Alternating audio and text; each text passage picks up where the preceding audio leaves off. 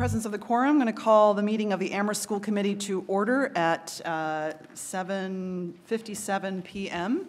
For those of you who have been watching, we actually had called to order a while ago and then adjourned for a short time for executive session and now are back. So welcome, everyone.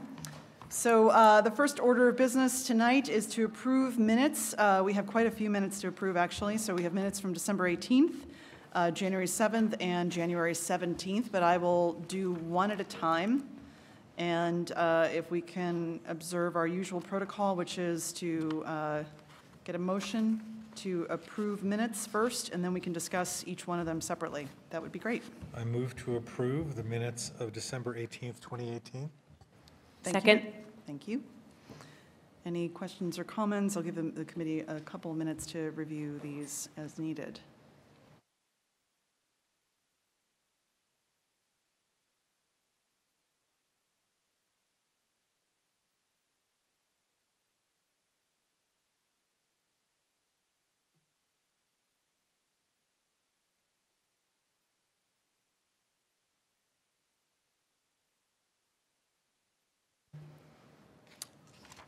Seeing no questions or comments on this, all those in favor of the minutes for December 18th as presented, signify by raising your hands.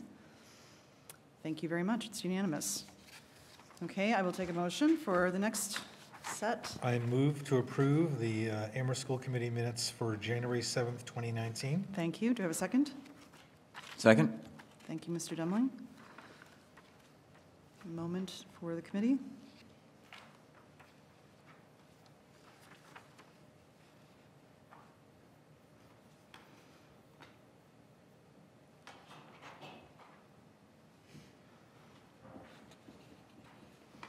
Okay, if there are no questions or comments from the committee, can you please raise your hands, signify aye? Thank you. And do we have abstention? Okay, so we have 4 ayes and 1 abstention. Mr. Nakajima? I move to approve the Amherst School Committee minutes for January 17th, 2019. Thank you. Do I have a second? Second. Thank you. Give the committee a moment to read this as well.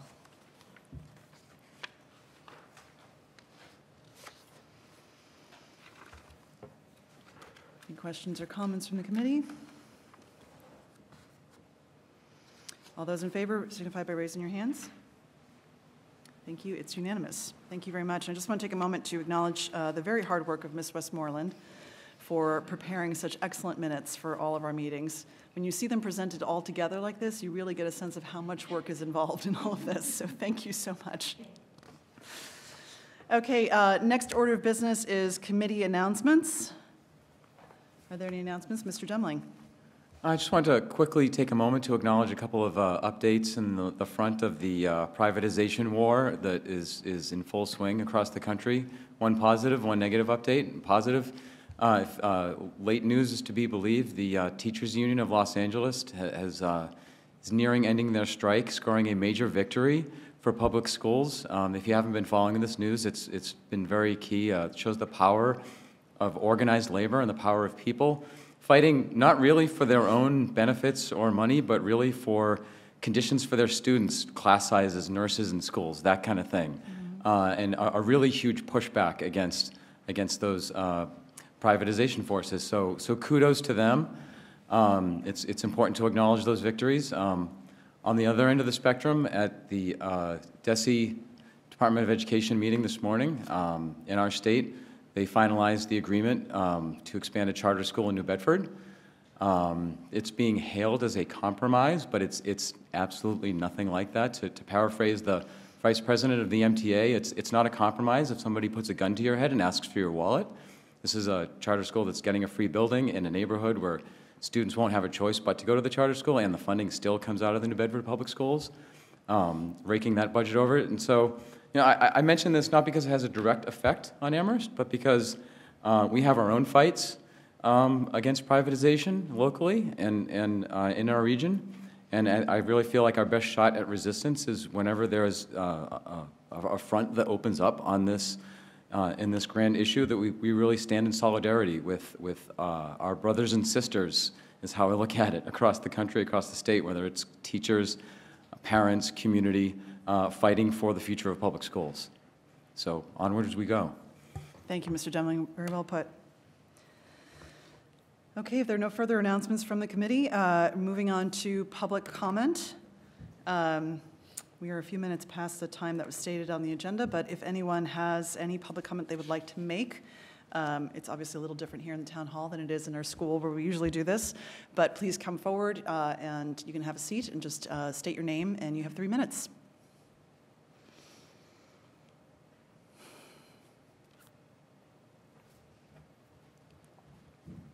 Thanks so much for the opportunity.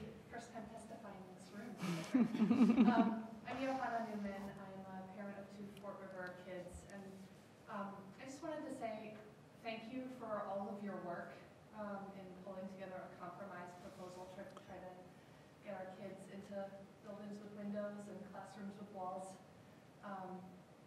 You know, I feel like as a community we're still absorbing the proposal that came out on Thursday. I think, you know, I personally am feeling grief at the loss of expanded preschool and the potential of having all of our kids in one school together and ending, you know, kind of busing based on socioeconomic factors kind of in a systemic way, but at the same time, I also totally understand the spirit of compromise, and that, you know, there were 2 kind of camps and ne'er shall they meet, and I feel like what you have proposed requires both sides to give up something that is of value. And, you know, I'm just saying that I really appreciate the work that you've done, that I see a path forward, and I'm really hopeful and optimistic about the listening sessions and the process that you have so we can get something to MSBA in a unified way in April.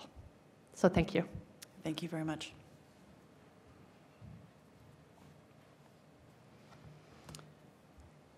Any other comments from the public? Seeing none, I will close public comment. Thank you. Next item on the agenda is superintendent's update. So Dr. Morris, we'll turn it over to you. Can make some time back on the agenda. I'm just going to share one item since so many of the other updates are in the agenda that we have in front of us, which is that on Friday afternoon, I shared with the committee that there was some advocacy done by this committee as well as others around the proposed expansion of PVCICS, which is a charter school in Hadley, and the commissioner is not recommending the expansion. So thank you for your advocacy on that front. Whether the school chooses to appeal that expansion is unknown right now, but the DESE will let me know if they do appeal that and when the date of the appeal will be heard, and I'll communicate that if I receive it back with members of the committee. So thank you, Dr. Morris. I just want to add one little note to that. I think we've talked about this at previous meetings, but there was quite a bit of advocacy from many different districts in the area around that specific proposed expansion, including from the Collaborative for Educational Services, and we had various other school committees in neighboring towns who wrote letters to the commissioner. So I think all of that actually has made a huge difference, hopefully, in the commissioner's decision to not endorse this proposed expansion. But thank you. Mr. Nakajima? Yeah, thank you very much, Superintendent. Thank you for all the work you've done on this subject. I hazard to say that the way in which the Pioneer Valley Chinese Immersion School pursued their expansion, I'm hoping in some ways rationality prevailed, that as you could see from the work that we had done to advocate, their assertion that they were a model for to drive integration was so at variance with the previous decisions from the commissioner and the previous boards of education and the existing data, that it's something that even though I recognize what Mr. Demling said earlier as being very true, that there's a broader challenge that we're under around policy. The idea that you can open up a front based on, that's in some ways reality-based, and advocate on that position and find that at least you're finding some positive audience at the state, very positive in this case, is we should take heart in that and particularly in a country right now in which it seems sometimes reality-based advocacy isn't always welcome or even finds a toehold to land. But we'll need to keep at it, there's no question. Thank you, Mr. Nakajima. Mr. Demling? Yeah, I also just want to take a brief moment to thank the advocacy from our local select board prior to our change in government, from our town meeting. Prior to the change in government, both advocated for a moratorium on expansion of charter schools until the funding formula is fixed. And I also want to acknowledge the leadership of our recently elected state representative Mindy Dome and Senator Joe Comerford, who have been both outspoken leaders on this issue as well. So thank you to them. Thank you. Okay, so the next item on the agenda is budget guidance discussion, and this actually stems from previous conversations that we've had at the school committee level regarding issue areas or areas of the district that we wanted to learn more about. And I see quite a few faces in the audience, some of whom I recognize, and a few that are new. So welcome, everyone, and I will turn over to Dr. Morris to introduce folks as needed. Sure. So if I can do just 1 minute of orientation on budget guidance, and then I can move forward.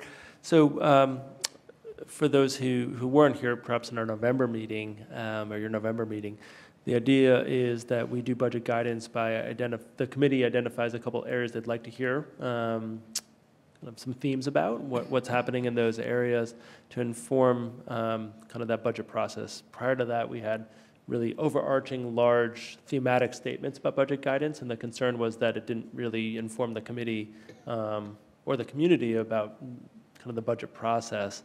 And so there were 4 areas selected by the Amherst School Committee. 3 of them we'll talk through tonight, which is English language learners, library, technology. The 4th one is food service, and we'll come back to that in February based on the agenda, and also based on Ms. Palmer wanting a little more time as she's trying to spearhead a particular program as it relates to elementary food service. The extra month was almost month, was well appreciated by Ms. Palmer. So I just want to acknowledge that there was a request for food services to be looked at the elementary level, and that will happen. It's just not going to happen tonight. So because of our significant agenda and the hour, we asked each of the 3 areas, English learners, library, technology, to prepare a 5-minute presentation. I know that a couple of the areas presented many more slides than for 5 minutes because they wanted to provide more background information for the committee that could be done in a 5-minute presentation. So I want to thank everybody for being here, and thanks for the significant work that went into this. And I apologize in advance for truncating the amount of time that any of you could speak about all of your areas. I think I've spoken to everyone here at much greater length than 5 minutes about what they do and their world. And that's not really what tonight's about. It's really to give the school committee and the community a snapshot of the programs that you all work so dutifully in. So tonight we'll start with ELL, actually Ms. Richardson, who you've spent a lot of time with in the fall, and she'll be back for a later agenda item as well. To describe a bit, she'll share a lot of data about English language learners. And I'm not sure if, you have a flash drive? We'll see if that works. It does. All the presentations are in the packet as well.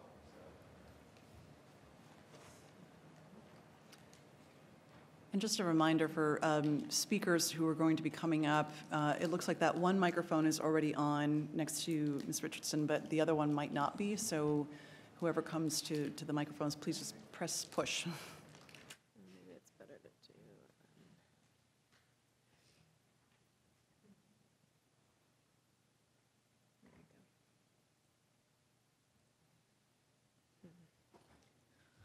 Hello, thanks for having me. So as Dr. Morris said, I prepared a very short overview and hopefully can just give a snapshot and answer any questions. There's a whole lot to say in a really short time. I'm also not feeling great, so my brain's a little slower, but I'm going to give you what I can. So this is kind of an overview of students. So we continue to see the student population of English learners growing, and that's both in terms of numbers, but also in terms of the complexity of needs. And we just see a really wide range of students, from our well-schooled newcomers who come and maybe are here a shorter time, to our students who have had limited former schooling, may come to us in 5th grade, not yet being readers in their first language.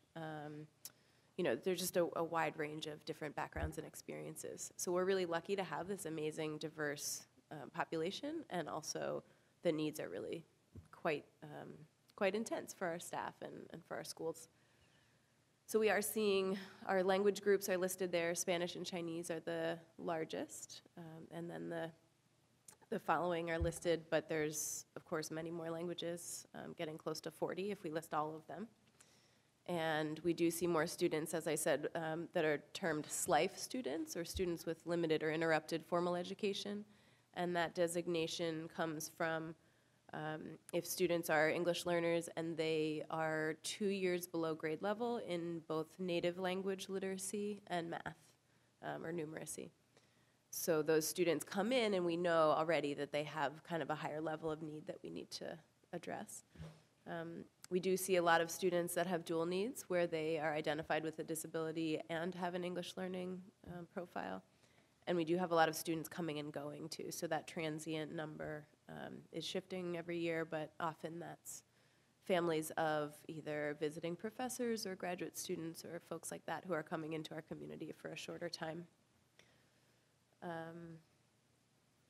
Yeah. So that breaks down kind of some of those numbers. And then this shows by grade level on the left what our numbers are looking like right now. So it makes sense that we would tend to have fewer English learners by 6th grade overall, because many students who entered in the beginning of schooling with us may have exited by that time, but of course we have students coming in throughout. The reds are students that are being monitored, so they're former English learners, and that number is going to continue to grow for us because we now are monitoring students for 4 years after they exit the ELL program instead of 2. So that group is really on our radar for longer to support and make sure that we're providing what they need to continue to be successful. And then the levels breakdown is there as well, just to give a sense. So I think, if you kind of look at the spread, when we think about student needs, our beginners, right, our level 1s, our level 2s, those are students that are really at the beginning of the process of learning English, and so they require the bulk of our support right up front, right, to get going.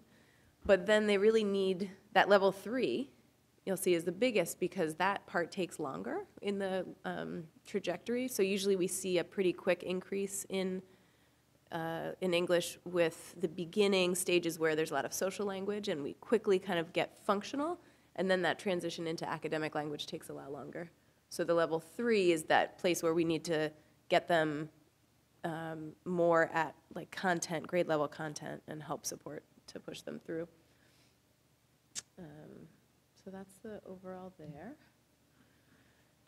Our instructional programs overall, our beginner and low intermediate students generally receive some pull-out groups or self-contained classes, and many of them also receive interpreter support in math and unit study as needed. So we aim for about 2 hours of support a day if we have the staff, if the schedules work, right? So that's a whole nother challenge to arrange. And the DESE guidance is a minimum of 90 minutes of services daily for students in that group. So that's our levels 1, 2, and 3. And then for levels 3 to 5, students are more often receiving their English instruction through co-teaching in the classroom. However, there's, again, a range, right? So we may identify a particular need with a certain group, and they may get, a 20-minute pull-out that's a focused skill group. And so we really try to be flexible within our schedules and who's in front of us to meet the needs. So I think that gives, a real quick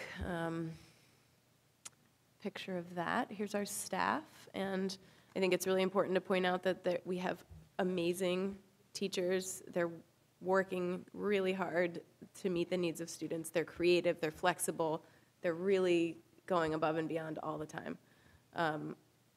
But to have 20 students, depending on what those student needs are, is a lot for them. And some of the tasks that, in addition to all the things that you regularly associate with teaching, some of the things that they're doing in addition for their English learner programming are listed on the side. So we've really taken on trying to do more upfront family interviews to gain more information so we can be proactive to meet student needs. As I mentioned, we're monitoring former English learners for 4 years. We also need to monitor students whose parents decide they do not wish to have direct ESL instruction, but they are still considered English learners. When we have SLIFE students, we need to develop individual education plans for them. And the Look bill, which recently passed, is also going to require us to have individual education plans for students who are not meeting benchmarks on the access, which the goal is to reach proficiency in 6 years, so that they would exit within 6 years. So I think, there's just a lot of pieces there that come with the role, a lot of advocacy, a lot of collaboration, right? A lot of places where we look to those folks to really be the voice of, hey, how do we meet the needs of language learners throughout?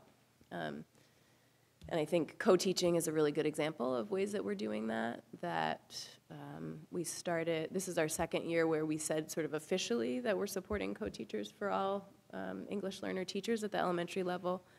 And though they were skeptical at first, everyone has had a really positive experience with it. They've all, there's challenges, of course, right? Like any co-teaching situation, but they've seen really positive things happening for kids. So, and that's not just for the English learners, right? Because now you have a language expert in the classroom who's supporting all kids with learning academic language. So, and then let's see, so we have a few paraeducators supporting our students and our interpreter team who are also fabulous. And they, again, go way above and beyond to meet the needs of our students. They're technically interpreters, meaning they're just translating the instruction. The reality is that they're tutors and supports in all kinds of ways in helping us connect with families as well. So I'll stop there and see what else you want to know. Thank you very much. I'm going to turn it over to the committee for questions or comments for either the superintendent or Ms. Richardson. Ms. Spitzer, Mr. Nakajima? Thank you for this presentation. Sure. Just one quick question. Just in the beginning, you mentioned that there were almost 40 languages being spoken in our classrooms. So when I look at the staff and the responsibilities, and I see, there are probably languages that that are spoken by students that aren't spoken necessarily by the staff here. And I'm just wondering, do we ever contract out for interpreters, for example, or how do we deal with it if there is a kind of a language spoken by a student, which isn't included in the language profile of the staff that we have currently? Right. So we do our best to find them is the first answer. So the 40 languages, all of those students are in our district, but they may not require an interpreter, right? So we tend to have the most beginners who need an interpreter in those 8 language groups, I think is what we have identified right now. But what happens if we have a new student that speaks a different language is I get a request and I do my best to outreach to the community and see who I can find. So it's really, it's pretty on the ground. And that's in terms of direct student support. In terms of translation services, we do have relationships with UMass and a couple business providers in the area that can do translation work for the parent piece where we need official letters and things like that translated. Mr. Nakajima? Thanks so much. And I'm excited that you have a chance to present this and that we have a chance to go in deeper on the subject, because we've been, I think the last couple of years, we've been talking about our ALL programs, and we never seem to have the time to dig in as deep as it'd be great to do. And I guess one question I'll throw at sort of the back end of this thing is, since this is a budget guidance item, is if there are any resources or stress points that you have that could be ameliorated or just substantially improved in terms of outcomes with budget. And I mean, I know that feels unfair, I guess. I don't know, maybe it could feel unfair, but I mean, it's sort of what we're here for. Right. So if there's something that would be really helpful, it'd be great to know it. Mm-hmm. And then what I'd love to hear more about are the students with limited or interrupted formal education, and how that population has grown, if it's grown, and sort of generally speaking, the kind of challenges that you're seeing and how that relates to our resources. And I know, because I know it can't be specific, as a general matter, for I guess it's called the Tier 2 IEPs that you're developing, talk a little bit about that and how that's going. Because to me, I'm sure for any number of families and for students who are entering into our district and our schools, it could be a challenging process to continue to improve their native language and also adopt a new language. But if you had other life experiences that are interrupting your schooling or your transitioning schooling, if you come in to the district for some reason, that's just got to present significant additional challenges, I imagine. And I'd just love to hear about what we're doing a little bit more about that, if that's okay. Sure. Let's see. So there's a bunch of questions in there. In terms of needs, just big picture things, I think some of the pieces budget-wise are just looking at over time building our staff so that caseloads can be a little smaller and we can have more flexibility to meet the needs.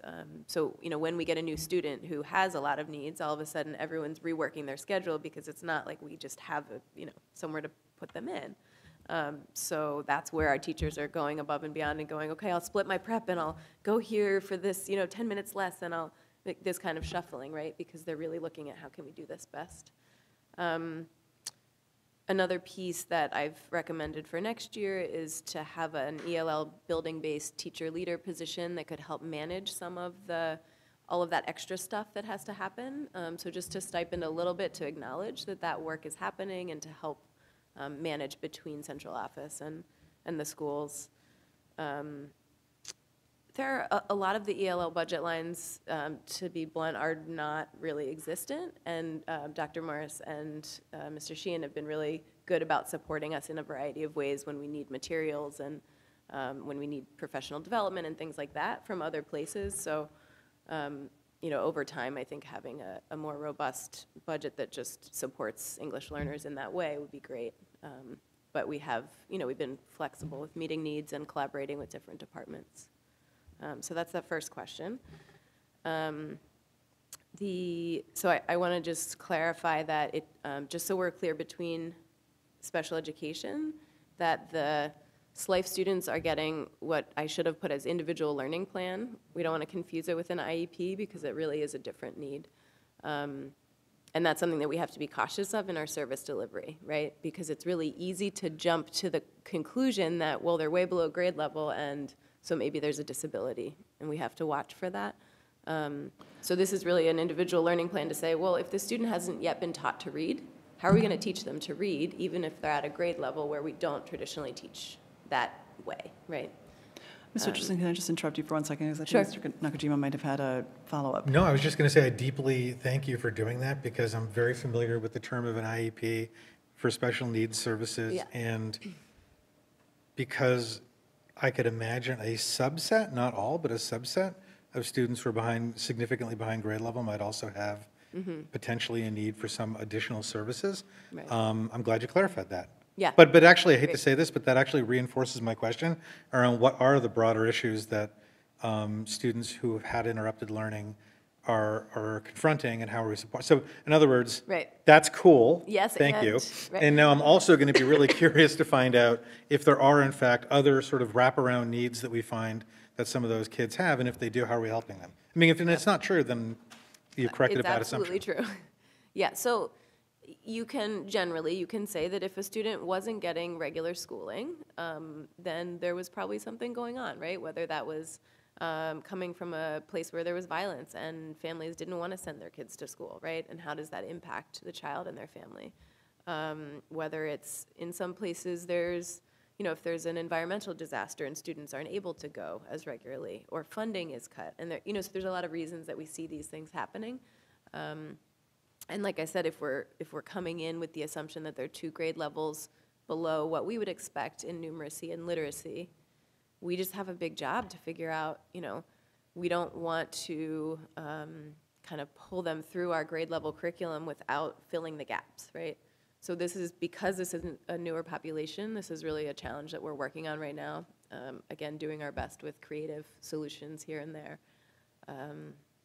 So there's not a standard approach, and I don't think there can be to some degree, because it depends with what each student needs, but we're really looking to our math and reading specialists to help identify needs, to help be creative with what the solutions are. So, of course, there's kind of a wraparound, like family center support and all the other things that our schools do to support families too. Dr. Morris? So I think I agree with what Mr. Richardson said, and I think adding to it, the context matters and also the grade level matters. So when students are coming to us with interrupted schooling at second grade, it's a markedly different thing when they're coming at sixth grade with interrupted schooling, and not just on the academic level, but on a whole host of other less quote-unquote academic levels as well. And this is something the state has seen a huge increase as well as we have locally, and they're trying to develop resources, but I think they're struggling for the same reason that we're struggling, which is every situation is somewhat unique, and there's no rhyme or reason as to, no way to predict what grade levels, what students, and what resources would be most beneficial. So it is something that I know Ms. Richardson talks about with Mr. Sheehan and myself frequently, and she's not the only one who talks about this, and I think we need to develop a kind of more comprehensive approach to, the term is SLIFE that I think the state actually is using as well. Students, and some of that's about resources as well in terms of books, as Mr. Richardson said, just to put a finer point on it. So if a student coming in fifth grade, to use her example, who has not learned how to read, so it's not just around language learning of English, it's actually around how do you have books that a fifth grader would want to read that's at a reading level that's appropriate for a fifth grade student. So it goes beyond kind of more traditional English language learner challenges to a much broader set of issues that our librarians, who will speak in a little bit, have been central players in actually on the resource delivery side as well. Right, yeah, so that like finding high-low books, or figuring out, it's like, how do I read? But then it's also, how do I just do school, right? Like we have students who come in who haven't been in school for a full day, for a full week, for a full year, right? And so they're just kind of like looking at the clock, like, what is this, So to get them available to learn, right, in the way that we expect, because they do have all this rich life experience, we have to figure out how to tap into that rather than always expecting them to do it the way that we want to do it. So, yeah. Any other questions from the committee or? Okay. I actually have a couple of questions myself. Thank you again for putting together this presentation. Sure. I want to get through these quickly because I know that there's a lot of other items on this agenda. It's a long one, Yeah. But this is also an important one. And as Dr. Morris said, and Mr. Nakajima also referenced, we've been talking about English language learners for a couple of years now in various contexts, and so it's really great to hear a little bit more detail. So looking at the second to last slide that you had about staff and responsibilities, I was wondering, you've got 9.7 full-time teachers, each with an average caseload of about 20 students. Kind of, if you have any sense, either you or Dr. Morris, about what best practices would be for ELL learning in particular, especially given the challenges that you've identified already. Mm-hmm. So this is a tricky one because what's appropriate really depends on the student. Mm-hmm. So this same kind of conversation was just happening within my colleagues in the region, different folks saying, people are thinking about budgets and what are different caseloads, and if you look at the data, there's a wildly huge range of, anywhere from about 15 to 70, right? I mean, it's just like there's some places that are way under-resourced. But also for someone to have, 30 students who are level 4s or 5s and who really just need a little bit of a push in the academic language piece to access content, it's really different than having a beginner, 10 beginners, right, who need 2 to 3 hours a day, lots of co-teaching, lots of collaboration, modification, et cetera. So that's maybe not helpful, but that's kind of the reality. Dr. Morris? Yeah, so I'll add to Katie's not helpfulness, which is that I think also, if you could go back a slide or two, Katie, actually. So I'd like to actually go one more. Actually, there we go. So I think the other challenge is that if you look at the right side of this slide, you could see the different numbers of level 1, 2, 3, 4, and 5 students. What's not in this slide is that our staff are generally working in one of 3 buildings. So it is a challenge. There are moments or there are years where, you know, for whatever reason, a couple students move to a different community and there's a little more flexibility in one school, whereas another school has the opposite thing happen, that the way our schools are sort of currently organized, as wonderful as they are, doesn't help for flexibility of ELL staff to go where the needs are. And right, it doesn't always work out like, oh yeah, well, we've got a bump in 3rd grade or 2nd grade. These are district numbers. They're not actually at the school level, which is where the staff are. They're at the school level offering those services. So I think, you know, I agree with Ms. Richardson's point. Our caseload is not atypical. I think it's a little better than some districts, obviously not as good as some others. I think in the overall scan of Western Massachusetts, we do pretty well with those numbers. At the same time, kind of the needs fluctuate so frequently, not just at the beginning of the year, but throughout the year, that we sometimes struggle to have the right staff in the right place to meet the kids that we have and the needs they have. So I think that's what's hard when you look at the math of it. Doesn't really describe kind of the whole picture on the ground level. Sorry if that's not helpful, but that's how. No, it's fine. I guess I was looking for more of like a best practices, you know, if there's you know, any thinking or writing on a subject, if, you know, there's a recommendation. But I hear what you're saying about the challenge, given the difference, you know, need. My other question was really also about, you mentioned there's 21 interpreters in 8 languages, and I was just wondering what the sort of the work status is. Are these full-time employees? Are these part-time? You said they're doing tutoring, you know, what's their? So these are hourly paid non-contractual employees. So this is not ideal, but it is how we've managed for a long time. It's not ideal because it doesn't support them, right, in being long-term stable employees. And it doesn't, you know, retention, right? When we have fabulous interpreters, we don't often get to keep them that long because they're going to look for a better deal. We've been little by little increasing their wages, but it's still, you know, to be blunt, the responses I get sometimes when I offer someone that position are, you know, that they would make more at Panera. So it's just not, you know, people do it because they love it and because they care and because they have the skill, but not because it's a good position in that sense. Okay, thank you. Okay, I see no further questions or comments from the committee. So I guess, thank you very much. I really appreciate this. And Dr. Morris, I don't know if you want to introduce the next agenda item. Great. Thank you so much. Ms. McDonald? Is there any way we can monitor so that we can see people's Yeah, faces? it's a little. I was, yeah. Can we tilt it back, maybe? Can I just take it out? It's not going to break anything. Debbie, it's tilted down. Yeah, if we could tilt it back, maybe that might work. Yeah, there you go, because that actually provides a little more.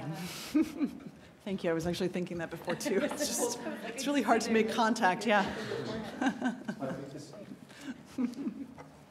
So while they're setting up, I'll introduce Lainey and Susan, who are the librarians at Fort River and Wildwood. I know Waleska from Crocker Farm was not able to be present tonight, but they've got their slides ready to go, and I know they've got lots to say in a short amount of time, so I'll let them go. Thank you and welcome. So I am Lanny Blackman from Fort River, and I'm Susan Wells from Wildwood. Thanks for having us. and Waleska Santiago Centeno from Crocker Farm can be here. We're going to attempt to, well, we attempted to explain our programs in 5 areas: community space, teaching, integrated learning, resources, and reading, and we're going to attempt to hit on those in 5 minutes. So the first thing is that we are community spaces within our schools. And so that means that it doesn't just mean physical space, which the physical space is important, but we're creating these spaces where all kinds of different activities, learning activities and things inside, outside, in between the classrooms, after school, during lunch, all these things are happening. And so that space includes facilitating the needs of people and being flexible, but also we do house books, and we have a need for that continues and actually grows. For instance, at Fort River, where we're looking at we're excited about adding the dual language program and looking at the space needs of books there. There. So this is such a great opportunity because I think a lot of people in the public sphere don't realize that we are librarians, but we are teacher librarians. So we teach classes every week, and currently I'm teaching 24 classes, which, you know, only leaves like 6 sections, 6 40-minute sections open a week, which would mean that if I were teaching and there were no one supporting me in the library, such as our fantastic para-educators, then the library would be closed to other students. And if you look further in the slides, we're circulating over 58,000 books a year, and a lot of that happens while we're indisposed with a classroom of kids teaching research. This is kind of a snapshot of in that week and all those minutes that we're teaching and all the kids that we see, we have the K through 6 gamut, and we teach a lot of different things, right? So I'll start the day by teaching fake news with 5th and 6th graders, which is so very important right now and hugely in the media, whether you believe it or not, right? But giving them the tools to evaluate material that they're looking at online and being good digital citizens, right? But then we'll go to 4th grade and we'll look at Tall Tales and how that connects to their study of American regions and the theme of progress versus nature. And then we'll be working with the 2nd grade, teaching them how to orient themselves in the library and find a book that they would like to read that's at their just right reading level. So it's all different teaching objectives throughout a day, and in some days we could cover every single one of these boxes.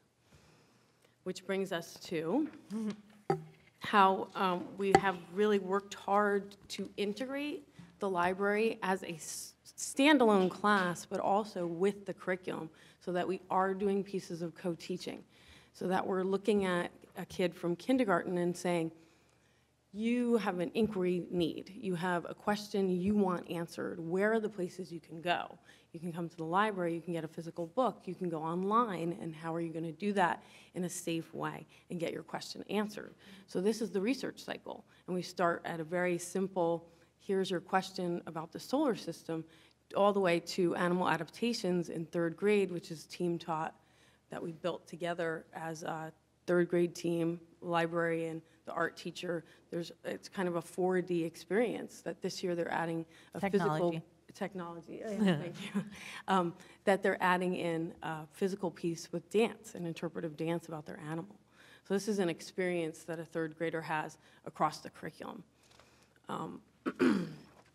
At Wildwood, to give you a snapshot of what we're doing, you know, numbers are great and looking at minutes and books and things like that, but what are we doing in each of our spaces?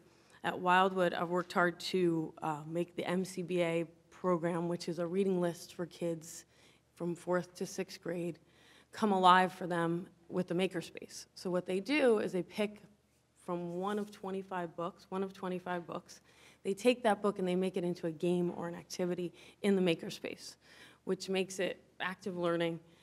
It's usually collaborative.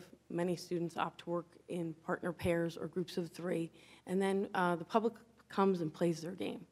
So there's so much problem solving, building, engineering. I mean, just so many, Social skills. yes, and it's multifaceted in a lot of ways. And this year we added the 3D printer to the makerspace, which was really phenomenal to have that. So another connection I would like to make is the students as leaders and teachers, right? Since we see kids from K to 6, we get to develop this relationship with them, and we also have the opportunity to do cross-grade experiences. So on Thursday, I'll be taking a group of 5th graders who've been studying the Coretta Scott King Illustrator exhibit that is currently at the Eric Carle Museum, and they'll be the docents to 2nd graders as they take them around this exhibit. We won't use the docents in the Eric Carle because the 5th graders will be teaching the 2nd graders. because I have that class time with second graders, the surprise is the second graders are also going to teach the fifth graders because they've been doing their homework too. So this is a really great opportunity for them to work together, but also see themselves as leaders and teachers. Some examples of integrated learning at Fort River. I sort of focused on how in all of our programs, the library skills happen in library class and everywhere else. And so one example here, many languages read alouds at Amherst College. I got together students in the 4th, 5th, and 6th grades to read our books in our library that were in their first languages, and to read them together and to explore that collection. And then I brought students to Amherst College to do read alouds, and their family members or community members from our school and beyond to listen to these read alouds. Another example of library skills going places and all the in-betweens is we recently started a saga chapter at Fort River, which there's one at modeling after the high school, a sexuality and gender acceptance group. And this came out of student leadership last year, which led to an assembly around how all genders are welcome in our school, and now is a lunch club. And so these are some of the ways that we're not only integrating with the curriculum and tapping into student inquiry and making them leaders, but not and beyond the curriculum. And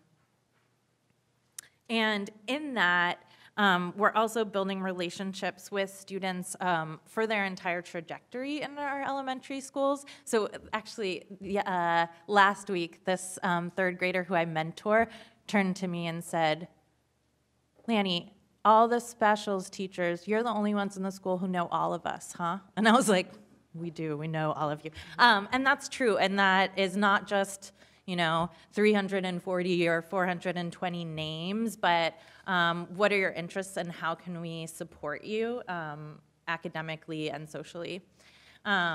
And so here is a slide that's an example from Crocker Farm, really focusing on how integrated learning means connecting to families and community and culture, and that's happening in all of our libraries too. I'm sorry, Valeska's in here to throw this at you herself.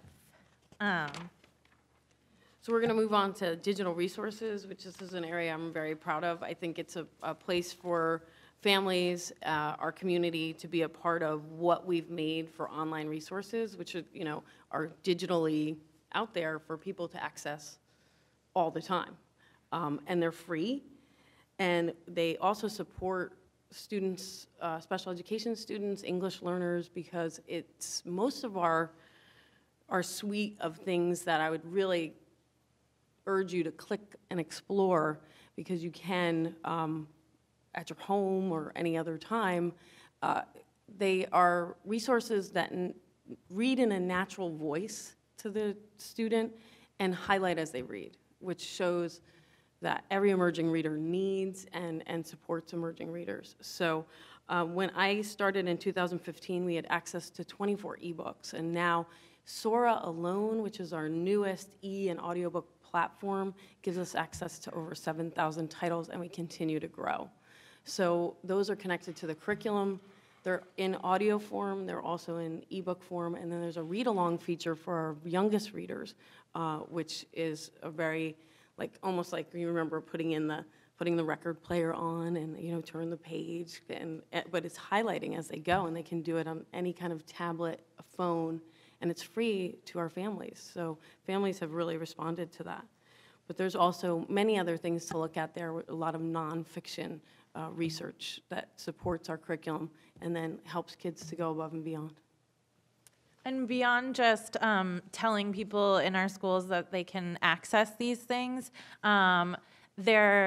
these resources are dependent in some cases on our state teacher licenses, having access for our students. They require our management and our collaboration with excellent departments like the IS department. Who've made that possible for us to be able to fund these resources. So we do reading still, in case you were wondering. Last year, we had almost 59,000 books circulate across our 3 schools, which, if you want to average it out, it's about 54 books per student last year. And the frame that we use to really promote reading, and I hope you've seen throughout our presentation, everything that we do is mirrors, windows, and doors. Diversity is important to us, and we see that it's important to our students, to our teachers for learning. So we want everyone to see themselves, to be able to see others, and to know how they can get involved. So we're talking about race and gender and social class and ability and language, and to pick a not so arbitrary year. But in 2001, this is what books looked like, and the book world is catching up. It's very white-based. 2018, this is more what the book world looks like. We have access to more of our students seeing themselves represented, not just, for instance, in historical fiction, but in folklore, in fantasy, in getting your hair cut, in regular things. So we picked these years to illustrate because, as you can see here, from 2001 to 2018, the cost of books has increased, but our funding has stayed level in our libraries. But, I mean, it is an exciting world where in 2001, Heather Has Two Mommies was this iconic work, which was like the only diverse book about families, and now we have all kinds of books. So The Spread from Real Sisters Pretend is a book about a family with adopted sisters and understanding that they belong and are real sisters. And it's also about families with people of color and families with 2 moms and all of these things wrapped up together. So we bring this windows, mirrors, and doors and this focus on diversity to things like our MSBA mashup list, where we make sure that students of different abilities, students of different races, gender identities are seen. And we don't just do this because it's important, but because our students want it. So these are 3 examples of books that represent various students, and you can see this first one here. At Fort River, I didn't promote this book at all. It's about a prince who's trying to marry a princess and happens to love wearing dresses. And in just 3 months, without me ever mentioning this book, but having it on, well, no, I mentioned it. Having it on display, it was checked out 47 times, or Ghost in 2 years, 105 times. So I think in closing, I just wanted to say that you're always invited to any of our libraries. Please come visit us. Yes, we welcome you to join us anytime. Thank you so much. Any questions or comments from the committee? Mr. Demling? Yeah, thank you so much for coming, and excuse me, I'm a little under the weather. I'm so happy this is recorded, that we can like point people to. I feel like, I know how you guys feel, I feel like part of my school committee life, I live in just constant amazement of the end dimensions of our schools. Like, I feel like after 2 years, I should be able to give a fairly comprehensive presentation of everything that we offer. And then something like this happens, and I'm like, the depth. I mean, I knew some of the things you were talking about, but it just makes me so happy to know that we have this kind of excitement and engagement. I loved what you talk about with being a library teacher, and there's so many like highlighted possibilities here of the things the fake news. I want to take that fake news class with you. I mean, I've thought about proposing that in our curriculum, and so the fact that you've taken it upon yourselves and you're doing it at the elementary level, which is exactly when it should happen, is so fantastic. The fact that we have an all genders welcome Fort River Saga Club at the elementary level that's led to a lunch club, and it's such a thing to be proud of in our community. You know, it's like, you know, it's just sidebar comment to Dr. Morris. You know, when we think about all the amazing things we offer in our schools, and that are sort of like these hidden secrets that if you dig deep enough, you understand. These should really be like front and center in terms of like, what are we what do we want to celebrate that we are doing so over the top well, you know? I mean, you guys are rock stars for making this possible, and I love how you framed the makerspace and all those examples. I mean, sometimes people think of makerspace as this like dry engineering STEM thing, and you know, the way you inject that in the humanities is just so great. So I really don't have a question other than keep doing what you're doing, and if you have, you know, resource constraints, there are ways that you think are like, where a small or a medium kind of investment would be a huge thing for you, you know, let us know, and let us know what the students are telling you, because it sounds like the way that you approach your job is to really connect with the students and then respond to what they're doing. So thank you so much. Currently, our PGOs sponsor all our author visits. So the author visit piece is a huge piece. Last year, Lisa Bunker, she was just inaugurated in New Hampshire as one of the first transgender state senators. She's an author, and she came and visited our 6th grade. So for them to see her then go on to be elected was super powerful. And that was funded by our PGO. So the author visit piece is a real piece that I think we could expand to get more diverse authors into the schools, so kids can see, wow, I can do that. That's really great to just to jump in very quickly, the remark about how the community actually supports this kind of learning. Mm-hmm. And I think the libraries in particular, I've heard from many community members just, you know, singing your praises, but also just singing the praises of the program and the work that goes on there. So I definitely appreciate hearing that as well. Mr. Nakajima, did you have a? Yeah, no, I'm always happy to hear about libraries. And I think what you're doing, I echo everything Mr. Demling said.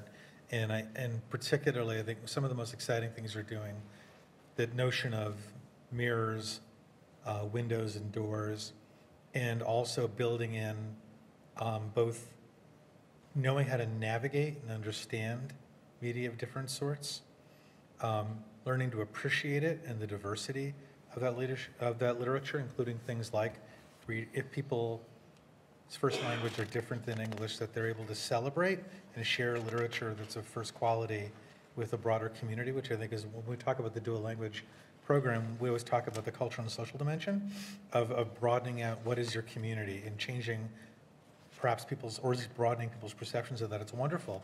And then the third dimension around makerspaces, the idea that every student, every child, every person really should understand that they can not only consume some of the world's greatest art of different sorts, but that they're also active participants in reflecting on it and then also adding to that body. And so to me, the most exciting libraries are places where students can do all those things, and as communities where people can do all those things. So I just think it's wonderful to hear, and I'm glad you have an opportunity to highlight this. I'm curious about one thing you said, though. So you made the comment that your media budget was level funded since 2001. Mm-hmm. And so like there are different ways of presenting what that means.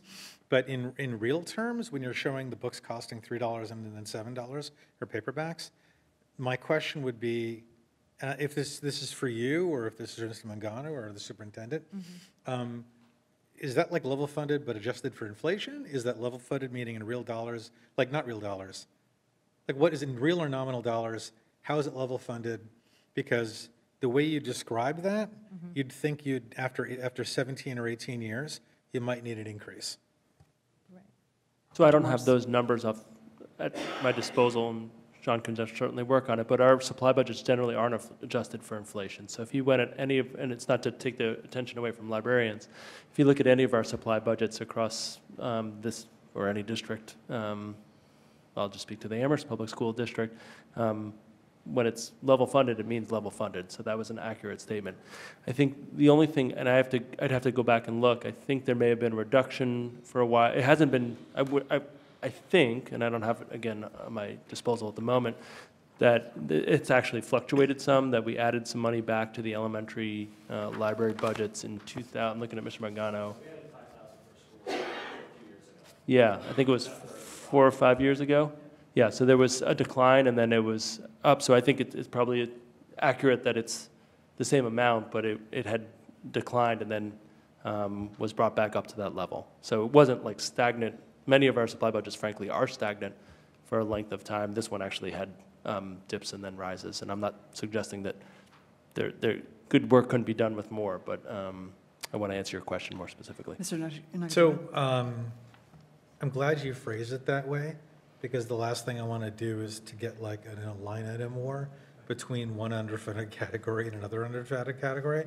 And I'm sure you don't want to do that either, because you're talking about your colleagues and everyone's working as hard. So I'm actually like, I'm grateful that you like threw a bath of cold water on me and said, look, we're generally underfunded. Not that that's I guess that's a really cold bath of water, right? We're just generally chronically underfunded.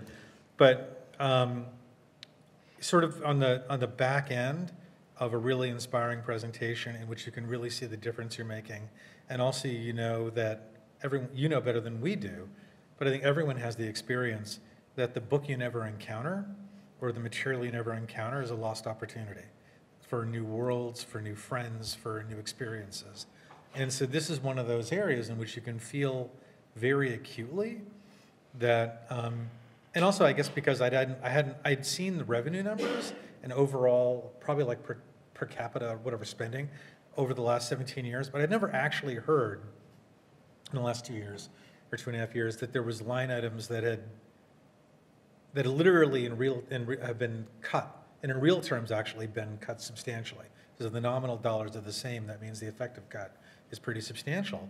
And I'm not sure there's anything you can say about it, but I just think this is something we talk a lot, and we talked earlier this evening about underfunding of educational line items at the state level. We talk about money draining out of our district. We talk about what a challenge it is. But in the end, and oftentimes we talk about, you know, this is going to hurt kids, this is going to hurt teachers, it's going to strain teachers. But I hate to put it this way, it all sounds like really abstract. It sounds sort of like we're talking in general terms about like some awful thing that's going to happen, you know, highlighted 11. And no, you're talking about real books, real resources, real things that you could do to expand the capability of you and your colleagues to teach and for children to experience worlds, you know, beyond what they can do now. And it matters enormously. So I'm not sure that that helps, because I'm not, do what you want, I mean, about with the line items, because I don't want to sort of line item war, but we need more money. We need more money in their line items for that. I would say I think that the, you know, what was stark for me, hearing that sort of phrased that way about the books is, and then the slides that you also had about the different kinds of books that are available to students now, highlights the point about, you know, how materials can make a difference, right? And the fact that getting the right materials at the right time is really a benefit to education of kids, of course, right?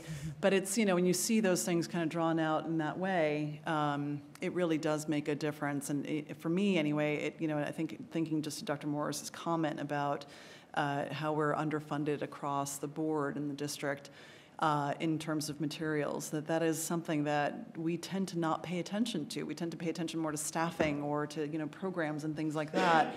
Materials are always sort of a second, thought kind of thing. In particular with books, you see how integral they are to learning and whole education of students. And so it really does make a difference to hear about it in that way, and I appreciate your putting it that way. It does make me think more now about our budget process in general. You know, we were never in a position where we have a ton of extra money, but in thinking about where we can actually maybe make some increases or improvements to the budget, you know, for all the different program areas that we have.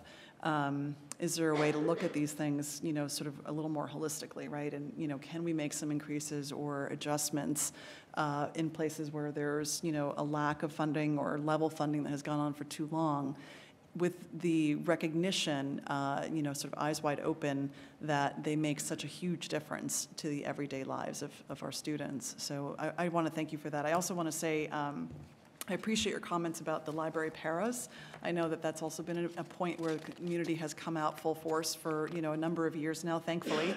And, you know, I think they continue to be definitely an important part of this library program that we have across our schools. So thank you for highlighting that. I also don't have very many other questions or comments beyond that, except to say thank you so much for the work that you do. Really appreciate it. Dr. Morris. One thing at the end.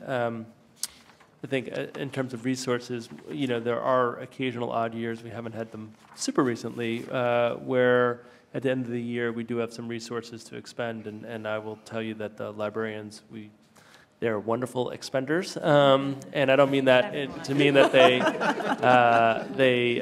spend unwisely. It's actually quite the opposite. That they are ready. They know what they would spend the funds on if funds were available, and we have went and shared when we do have some in relatively small size. I mean, to be very blunt, but.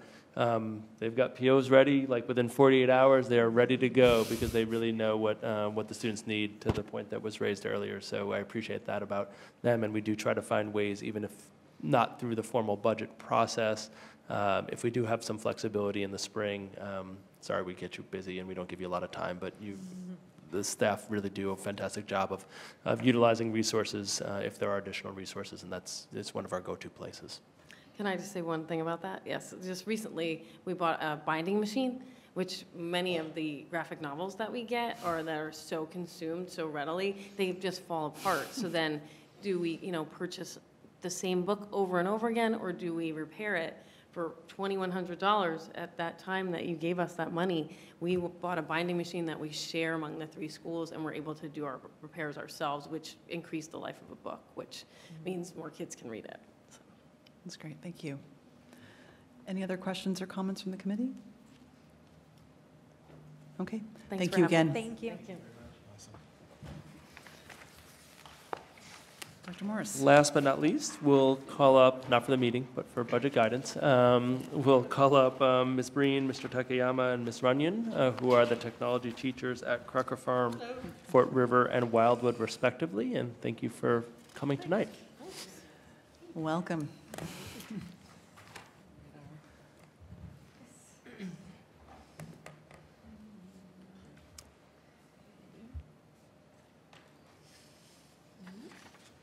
It's a test for our technology educators. We have to look at it a funny way. We really wanted to see if you'd be able to handle this, so. That's the PE portion of the show. Thank you. Hi. I'm Catherine Runyon. I'm a Wildwood technology teacher. I'm Trevor Takayama, the Fort River technology teacher. And I'm Liz Breen. I'm at Crocker Farm. We're going to tell you a little bit about some of the different things that we do. We're a combination of technology educators and school-based instructional services. So information services. So we try and take care of a little bit of everything. So between teaching, teaching kids, teaching teachers, taking care of anything that has a wire, basically. Anything that can be plugged in Yes. is our responsibility. Yes. Seems to happen. Excellent. All right. So our main role is technology educator, as Catherine said. We're part of the specialist rotation. We teach every student once a week for 40 minutes. And we base our curriculum off the Massachusetts Department of Education's Digital Literacy and Computer Science Standards and ISTE's standards for students. And we put that in the packet. So for kindergarten to second graders, we focus on keyboarding, educational games, and creative problem-solving educational tools. For third to sixth graders, we focus on research, project-based learning, and productivity tools. Because each of the students has a Google Apps for Education account and uses Google Classroom, Docs, Slides, and Sheets often. For example, we post assignments with links and templates in Google Classroom, and students create Google Slide presentations, Google Doc posters, videos, or other technology projects. Catherine's going to talk about digital citizenship, coding, and the robotics part of our curriculum. And so one of the things is digital access. And we are kind of like the behind-the-scenes people in that a lot of what happens in the classroom and in other places does have something to do with the kids having access to technology. Whether it's in the library, we work a lot together in the library, figuring out, we do the fake news together, and we figure out how to get kids really get access to this information. And so we've bought subscriptions for lots of different things like Brain Pop and Brain Pop Junior for different groups. So that's used all over the school. And we want to make sure that kids have access, whether it's in school. We know some kids do not have access out of school, and so we try and work with the IS department, seeing how they can get access or figuring out when they can get access during the day. We also think about digital etiquette, like making sure that kids can, one more thing with the digital access, if they need to be able to read or write digitally, they can use the read-write extensions for Google Apps so that they can hear things, or they can like speak into the computer so that they can get their information in there. And it's not necessary for everybody, but we try and teach it to as many kids as possible so that they've got it available, so it's kind of a universal to design. We also try and talk about digital access, making sure people know how to react to each other. Can they reply to each other? Like in 6th grade, we start teaching them about email. Can they reply to each other without replying all? That's a problem for a lot of adults as well as children. But it's one of those things that if it's not directly taught, they never quite get it. And that's why a lot of adults have the problem. Can they respond responsibly? Can they know how to relate to other people online?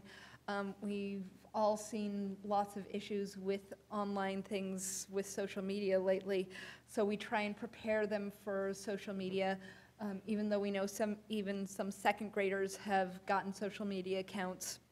They're supposed to be 13-year-olds, but you know, like most of our 5th and 6th graders have some sort of social media account, so we're trying to make sure that they become responsible with it. And then we're also trying to protect their digital rights and responsibilities and their safety and security, making sure that they know about copyright laws so that they're responsible about things, making sure they know about their own online presence, making sure that they know about how to be respectful of other people and be cautious about strangers online, because we know that kids and some adults friend anybody who requests. So we do have unfortunate frequent experiences working with our counselors and administrators about kids either sexting or cyberbullying or other things. And so we're frequently in on those conversations and trying to figure out how to make them be even more responsible and be more aware of what is out there. So those are some of the things about digital citizenship, having access and then being able to use that access in a really good way. Another thing that we do is a lot of coding and STEAM. And I know I heard something about STEM and STEAM being kind of dry earlier, but it is really a problem-solving experience. Whether we're doing the International Hour of Code and using different languages like Scratch, Blockly, Logo, Python, Tinker, and creating either artistic or animations or games, whether kids can create stuff. Scratch just came out with Scratch 3.0, which Liz and I were supposed to be at a workshop today and on Thursday, but they canceled it, unfortunately. But we did go to a mini workshop a few weeks ago. But I've been using Scratch 3.0 and Scratch 2.0 for many years, and it's a great experience for kids to be really creative. And I've got some kids making like stories that are going back and forth or working together on games together. It's very cool. We've done robotics, whether we do like Lego or We Do, and Mindstorms, or we're using Probots and Bbots, which use kind of a logo programming. I have a couple of maps of the Amherst, of Amherst on my floor that I've made out with tape. It doesn't have every street, and all the kids are like, where's my street? It's kind of a simplified map, but then I have kids use the Probots and logo to figure out how to get from one place to another. So it's kind of a fun problem-solving thing. And we use our 3D printers in our rooms and either print out parts of projects, or I recently worked with the 4th graders to create maps of the United States that created puzzle pieces with the 3D printers. And so they can use these different things to show their knowledge in different topics. So these are all 21st century skills, just trying to figure out different things in different ways.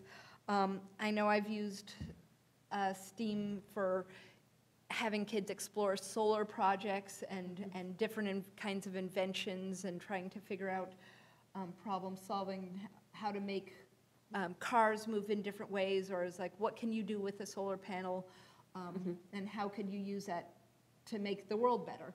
Right. And that's kind of been how I think of using STEM and STEAM and engineering to try and figure out, okay, how can we make things even more exciting, more better? Yeah, your Lego club. Yeah, I've done the Lego clubs and things like that, so it's a lot of fun. Okay, who's next? So we were talking about our technology classes, but outside of those classes, we do a lot of extracurricular activities. For example, we integrate with teachers by helping out in classroom projects. For example, I help out third graders create an animal slideshow they spend almost 2 months on, and they present it in April. We also collaborate with classroom teachers by teaching technology tools they'll use in the classroom. And we each individually help out in different ways around our schools. Wildwood has a lot of integration projects. Crocker Farm has a film festival and empty bowls night. Fort River has a student newsletter and a yearbook. And additionally, we run, and Wildwood has first LEGO League teams in the past few years. Do you want to say something about it? We've had a number of LEGO League teams, though we haven't done them in the last few years, but hope to get those happening again in the future. So. And additionally, we run coding, robotics, keyboarding, 3D printing, and 3D building clubs throughout the year. Now Liz is going to talk about another important role we play at our school. Yeah. I know there's another whole piece to our job. Just like in the library, they're also running a bookstore as well. But we'd like to make you aware of some of the extra things that we actually do. We're the first ones to field all the phone calls and the drop-ins on any technical question, as we said, anything with a plug. Today I had 4 jammed printers, and there were no students in school. So students' Chromebooks that don't work, forgotten passwords, any type of Google question, we're just the go-to person that comes, they come to our door holding a little Chromebook. And then if we can't troubleshoot an issue, we're the go-to person to put in the work orders, and then we send them up to Jerry down at IS, and those guys are great. They're usually there within 1 day. It's usually about 150 per work orders per year for each building, so that's quite a bit that we have to do there. We're also responsible, what I call, for bringing the buildings online at the start of school. So for like the first week before, school starts, with all the Chromebooks, and you can see, this is just a list of, kind of the equipment, a general list, how much we have now compared to what we've had over the past years. But all the Chromebook carts, because students move from classroom to classroom, we have to reorganize all those. You take the back off, you put them, reorganize, and then username and passwords for every classroom. So the teachers need that whole list. So there's a whole organization piece that's coming on the back end that needs to start up for that very first day of school. So we're doing that for the whole school, as well as getting our classroom set up, So sometimes that gets to anything, but, that's in addition to what we have to do as well, because we're also classroom teachers. And then buttoning up the equipment in June, just getting everything organized at the end. So there's a lot of things that we feel personally responsible for. I know where every cart is. I know where every laptop is. I know, every teacher has a laptop as well that we're responsible for. And when Chromebooks go missing, yeah, you don't want to have to talk to Mrs. Breen about that. No. Okay, so We were also told to bring to this meeting maybe some improvements that we would like to see, or, you know, some wish list types of things. So the ones that we found that came to our, the top of our priority list was we would really like to do more classroom integration and really work with teachers a little bit more, especially as they've had Chromebooks and as the teacher's responsibility for teaching different things. Our role has turned more to STEM and STEAM, but we would like to really work with the teachers on how can we integrate that with more of their curriculum that's going in there. So there's always ongoing talks about that. And then continued, the last one, the continued tech instruction at middle school and high school. Sometimes we're the last instructional technology teachers that the kids will see. Unless they choose for some of the electives in high school, but there's nothing really in middle school, and they really have to seek it out in high school. Right. It's not an automatic kind of thing if they want it. So lots of kids are like, oh, I want to keep doing this. I want to learn more about this programming language. We're like, okay, well, here are a lot of resources where you can do it on your own, because come back and see us, but otherwise you may not have that opportunity. So without organized stuff, some kids will just fall off the wagon and not really, not stick with it. Right. You know, some of our spaces, but we are limited by the size of the rooms and, you know, the organization of things. So, you know, kind of looking at those. So those were some pie in the sky things, but as well as things that we can actually, you know, talk with teachers and principals and actually get to do in our classrooms, especially the classroom integration. And now if you have any questions for us? Thank you very much. We're kind of, yeah. We're like as possible. I know, because you're like way far beyond on your agenda. We know that at this point. So any questions or comments from the committee? Thank you. Mr. Nakajima. Sure. Thank you very much for sticking with, by the way, the time of the meeting, but also just preparing everything. And I think it's a similar comment, I think, that was made earlier by a colleague of mine about the libraries, that when you start seeing, you know, all the work that you do and the many different ways in which you're able to integrate with your colleagues an understanding, a sophistication, and then also an engagement with technology in different ways, I think is really extraordinary. I think it's great. And so I just really appreciate your bringing this to us. I sat on the Joint Capital Planning Committee last year, and so I feel like I've had lots of conversations, as well as our budget side, about like buying new Chromebooks and like, do we need desktop computers? And like weirdly enough, I've been in another venue where I've had lots of conversations around technology. So it's the educational piece and how you're, you know, the classroom work you're doing that's really interesting to me. And it's probably not an appropriate topic for this venue, but the last bullet that they had on their improvement suggestion is like super meaningful to me, because to me, when you look through the state guidelines or guidance on the subject, and then you think about just how students are engaging and then utilizing technology over time, and all the challenges that come from that, some of which are super practical, like how do you set up like a home network or something, and then others that are more sort of esoteric, like there's some new piece of fake news out there or technology, how do I come to understand what I'm hearing in the news? And then just even other levels of computational thinking and things like that that are super important. But I'm going to leave that there because you've said you're doing a wonderful job, and so this might be a topic for a different committee. Right. Thank you.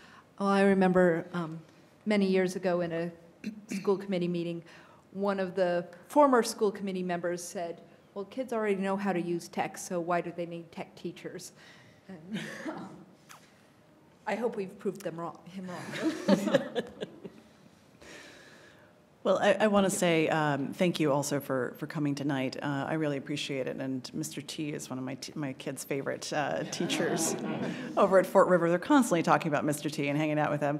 But I really appreciate it. And I actually really appreciate hearing a lot about the nuance in your work. So it's not just about getting in front of a screen, but it's also thinking about things like digital etiquette, right, and online security and safety, which are becoming such critically important things now for young people. Who are spending an incredible amount of time in front of screens, right? And and that's, as a school committee member and even just as a parent, I think about quite a bit about how to make sure the time that kids do spend in front of screens is productive, and that they're not just kind of sitting mindlessly doing stuff, but that they're engaged and learning. And hopefully, furthering their education in some way, right? And so, I'm always aware of a lot of the different programs that are made to offer, even I think next door, there's quite a popular summer camp program for kids who are interested in tech, right? And, there's a lot of promises made, and it's, it's very, very expensive, and, so it's great to hear what's happening in our schools, because I think that actually serves as a more thoughtful, in some ways, in a lot of ways actually, kind of programming around this issue. We do have to make sure our kids are tech savvy, right. And this is the 21st century, and there's a lot of things that will be happening online and happening with computers and in tech generally. So it's really great to have our schools actually aware of that and pushing the boundaries as much as they can. I think that in just thinking about our budget process or budget guidance process, it's really helpful to have these suggested improvements. I also would want to echo, I think one of the things that I've been thinking a lot about is about classroom integration and how you actually sort of provide sort of cross-learning, tech with health, for example, right? Like how is, additional screen time impacting mental health for students and even physical, decline in physical activity as a result of so much screen time. So how do we bring in those aspects into what's going on in our tech classroom? But then also just, I love hearing about the combination of work happening with your team and library team and, and bringing in those different ways that also represents the just extra work for you. And so, I think, I want us to think about ways that we can both share the burden and then provide also the resources that you need to do your jobs well and to, make sure that this is happening the way that we expect it to happen and the community expects it to happen. But thank you again very much for this presentation tonight. And Dr. Morris, did you want to add anything to that? Very briefly. So two things. One is that they breezed through it because of the time constraint, but it wasn't that long ago that we weren't a Google district. And, I had a teacher tell me the other day, because they were working on report cards, like, there's no way I could do my job working with colleagues and co-teaching relationships if we didn't have Google. Mm-hmm. Like, just, and that's not an ad for Google, that's just the way that there's file sharing and the way that lesson plans can be co-authored and co-edited and collected. And that wouldn't have happened without the three folks who are here. We did all the PD, the mass, like lots of people in an auditorium, like that kind of PD. But excuse me.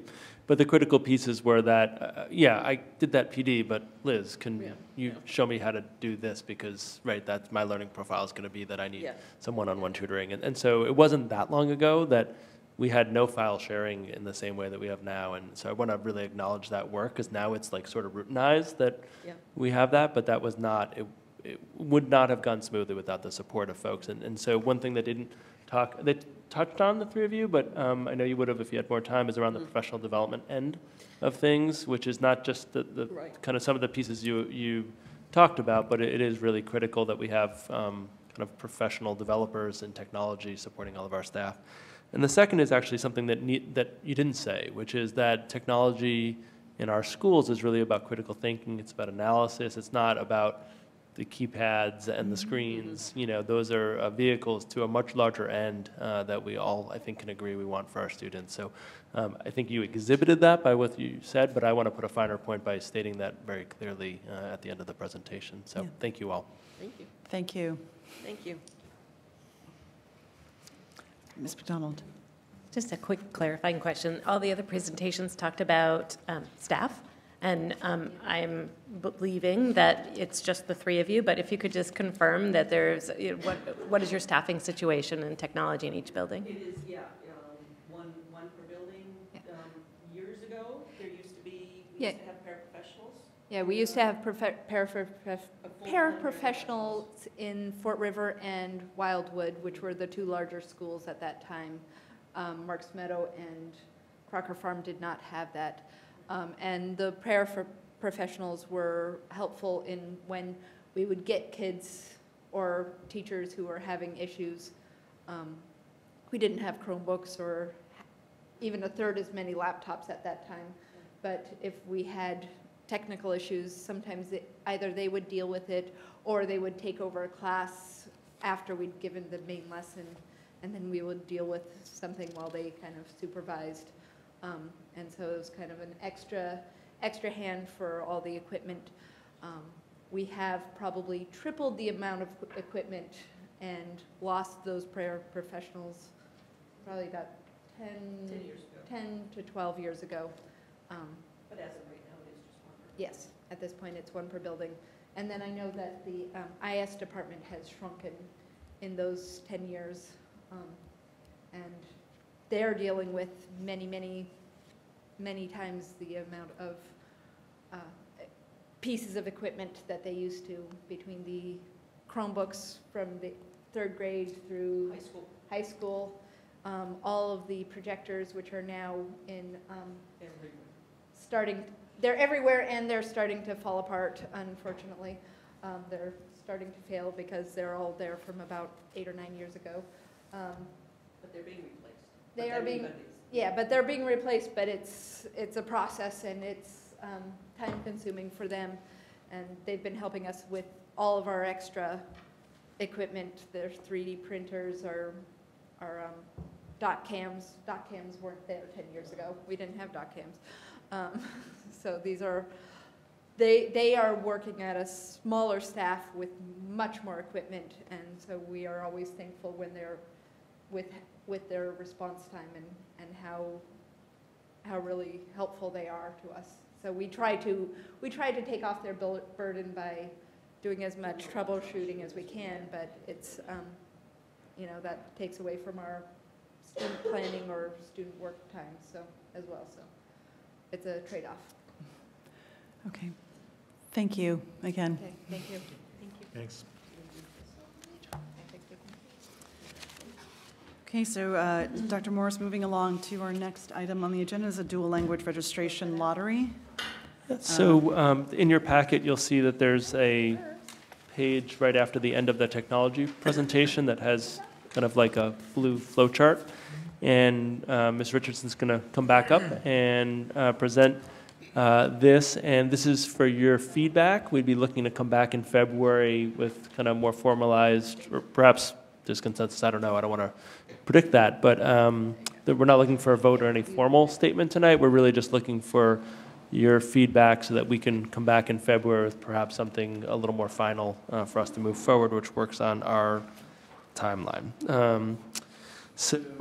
Oops, sorry, I forgot I have to keep pressing this. So I think I'll start facilitating it, and Ms. Richardson, you can jump in as you'd like.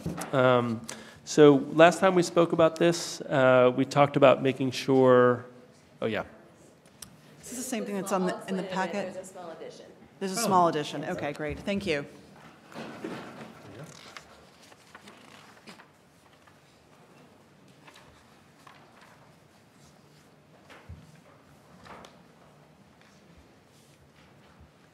So the original version, all the way back into the fall, talked about having a process that would, after our kindergarten screening, would result in families being notified whether they were part of the dual language program or not.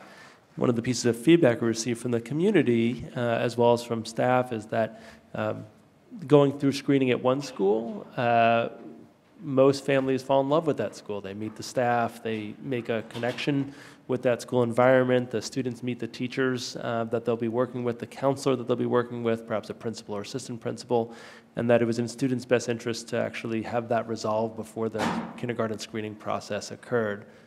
I think we've also spoken about in the past wanting to make sure that we're trying to get as close to a 50-50 balance of students who come with some Spanish language background and students who do not.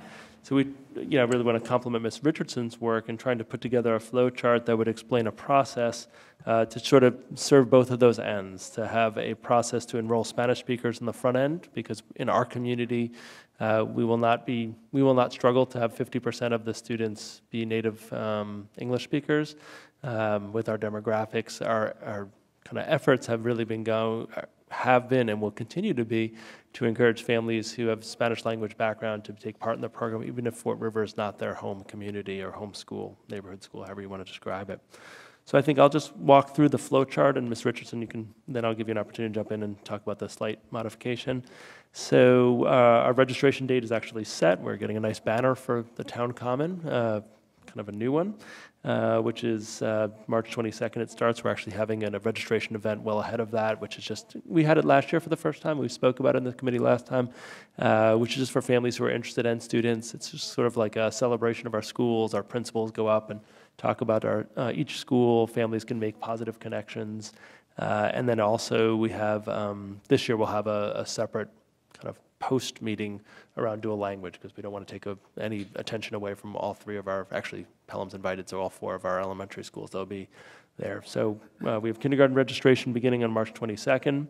We'll ask families if they're interested in the dual language program and their language background. You can see on Ms. Richardson's handout something that you've seen in presentations earlier around how we might ask for that information. At that point, next month, we'll enroll Spanish-speaking families. There will likely be events we're planning, and I know Ms. Richardson and Ms. Chamberlain are planning events not just at our schools, but in neighborhoods for families to share more information, particularly Spanish-speaking families that way, and see how close we can get to that 50% threshold. That's our aim. After that's complete, we'll enroll English speakers. Again, Fort River students, as we've discussed, will have the first priority if there are spots. Then we'll have the lottery be pulled for non-Fort River English-speaking, primarily English-speaking families. And we'll notify families with the date of May 3rd, all families, with the exception of, we're trying to reserve 4 seats for late enrollees, of their status, because screening doesn't start till about 2 weeks after that. So it gives all families kind of advance notice, and it's not like the day before screening starts, you get this information and try to give families, because families may put in for the lottery and then opt not to participate in it. We want to give families that choice. That's the general flow of kind of how we're currently thinking about this, but I want to turn it to Ms. Richardson if she wants to add a bit more before we open it up for more feedback. Sure. So the main thing that I added, just after some feedback and looking at guidance, I'll say that it was helpful to look at a lot of different district models and talk with MABE, and it's complicated, right? But one thing that I thought was helpful in clarifying is now in the second sentence of that first block on the bottom, and that's right from DESE guidance. And that sort of gets at the issue that I think we talked about in the fall, where they're thinking about two-way as being 50-50 is sort of the easier or older way of thinking about it. And it still makes sense for us to think about Spanish speakers and English speakers, but the reality is it's more complicated. And so the way that it was described there, I think, helped clarify that. So if you want to take a minute to just read that, I think that might help with that piece.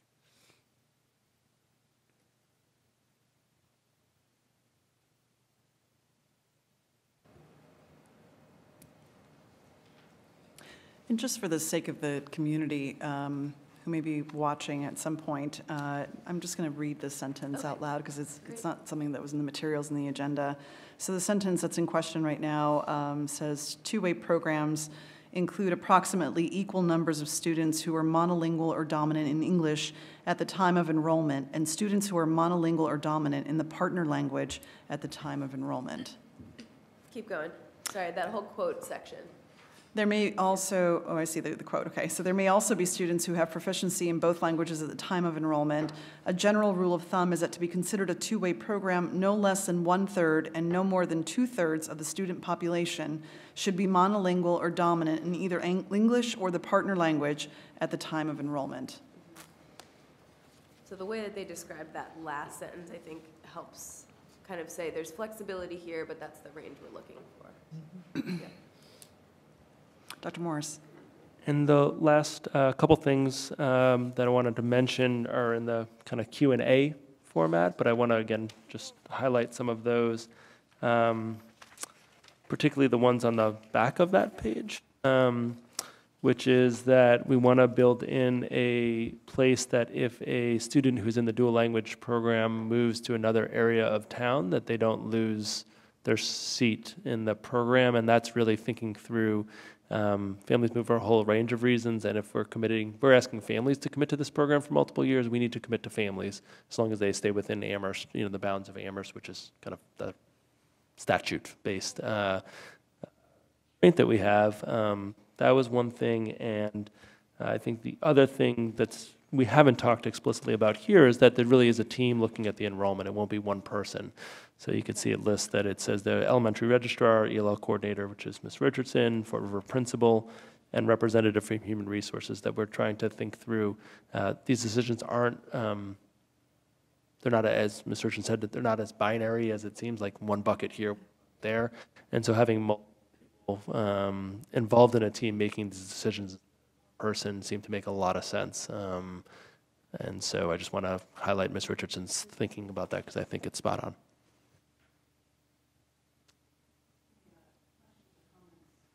Any questions or comments from the committee? Mr. Demling and then Ms. McDonald. Is this the Q&A meant to be something that you would be available to the public? Just make sure you press the button for, I keep doing the same thing, but yeah. It's after 9:30, so my first go around with these. Is this first page meant to be like a public? Okay. If that's the case, then my piece of constructive criticism is that first question and answer is a very helpful long description of why we consider language to be, why we're taking it into consideration, but it doesn't directly answer the question, okay, how's the lottery going to work?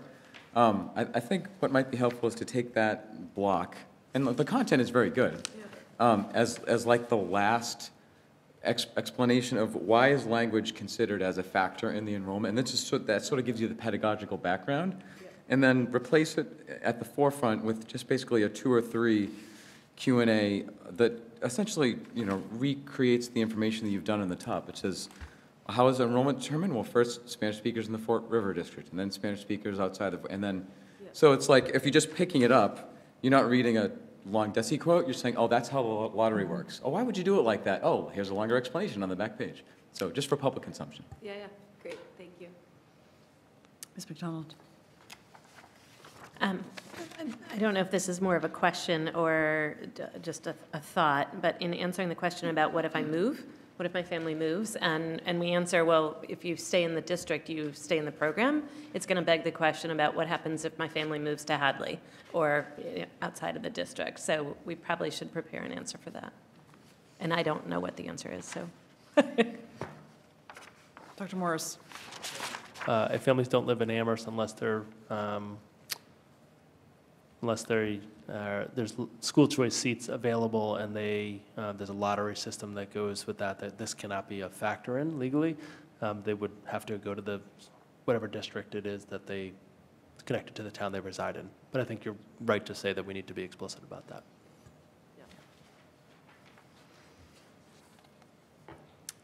Any other questions or comments?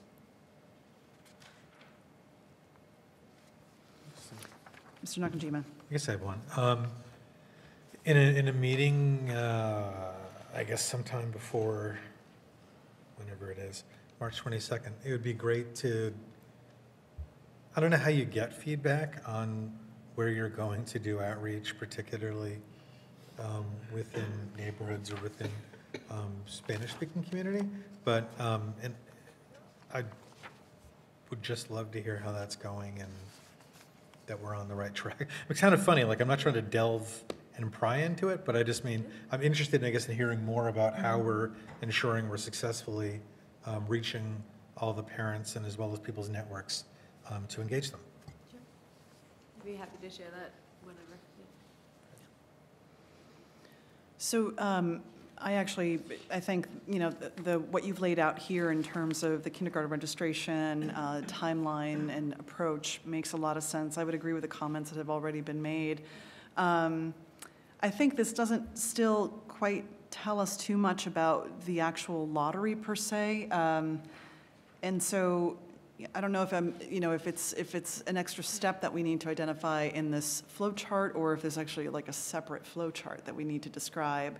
But again, thinking about this as a public document, it doesn't tell us exactly, like for families that are coming in saying, I want my kid enrolled in this, what can I expect? How can I put my name forth? It doesn't really tell you that.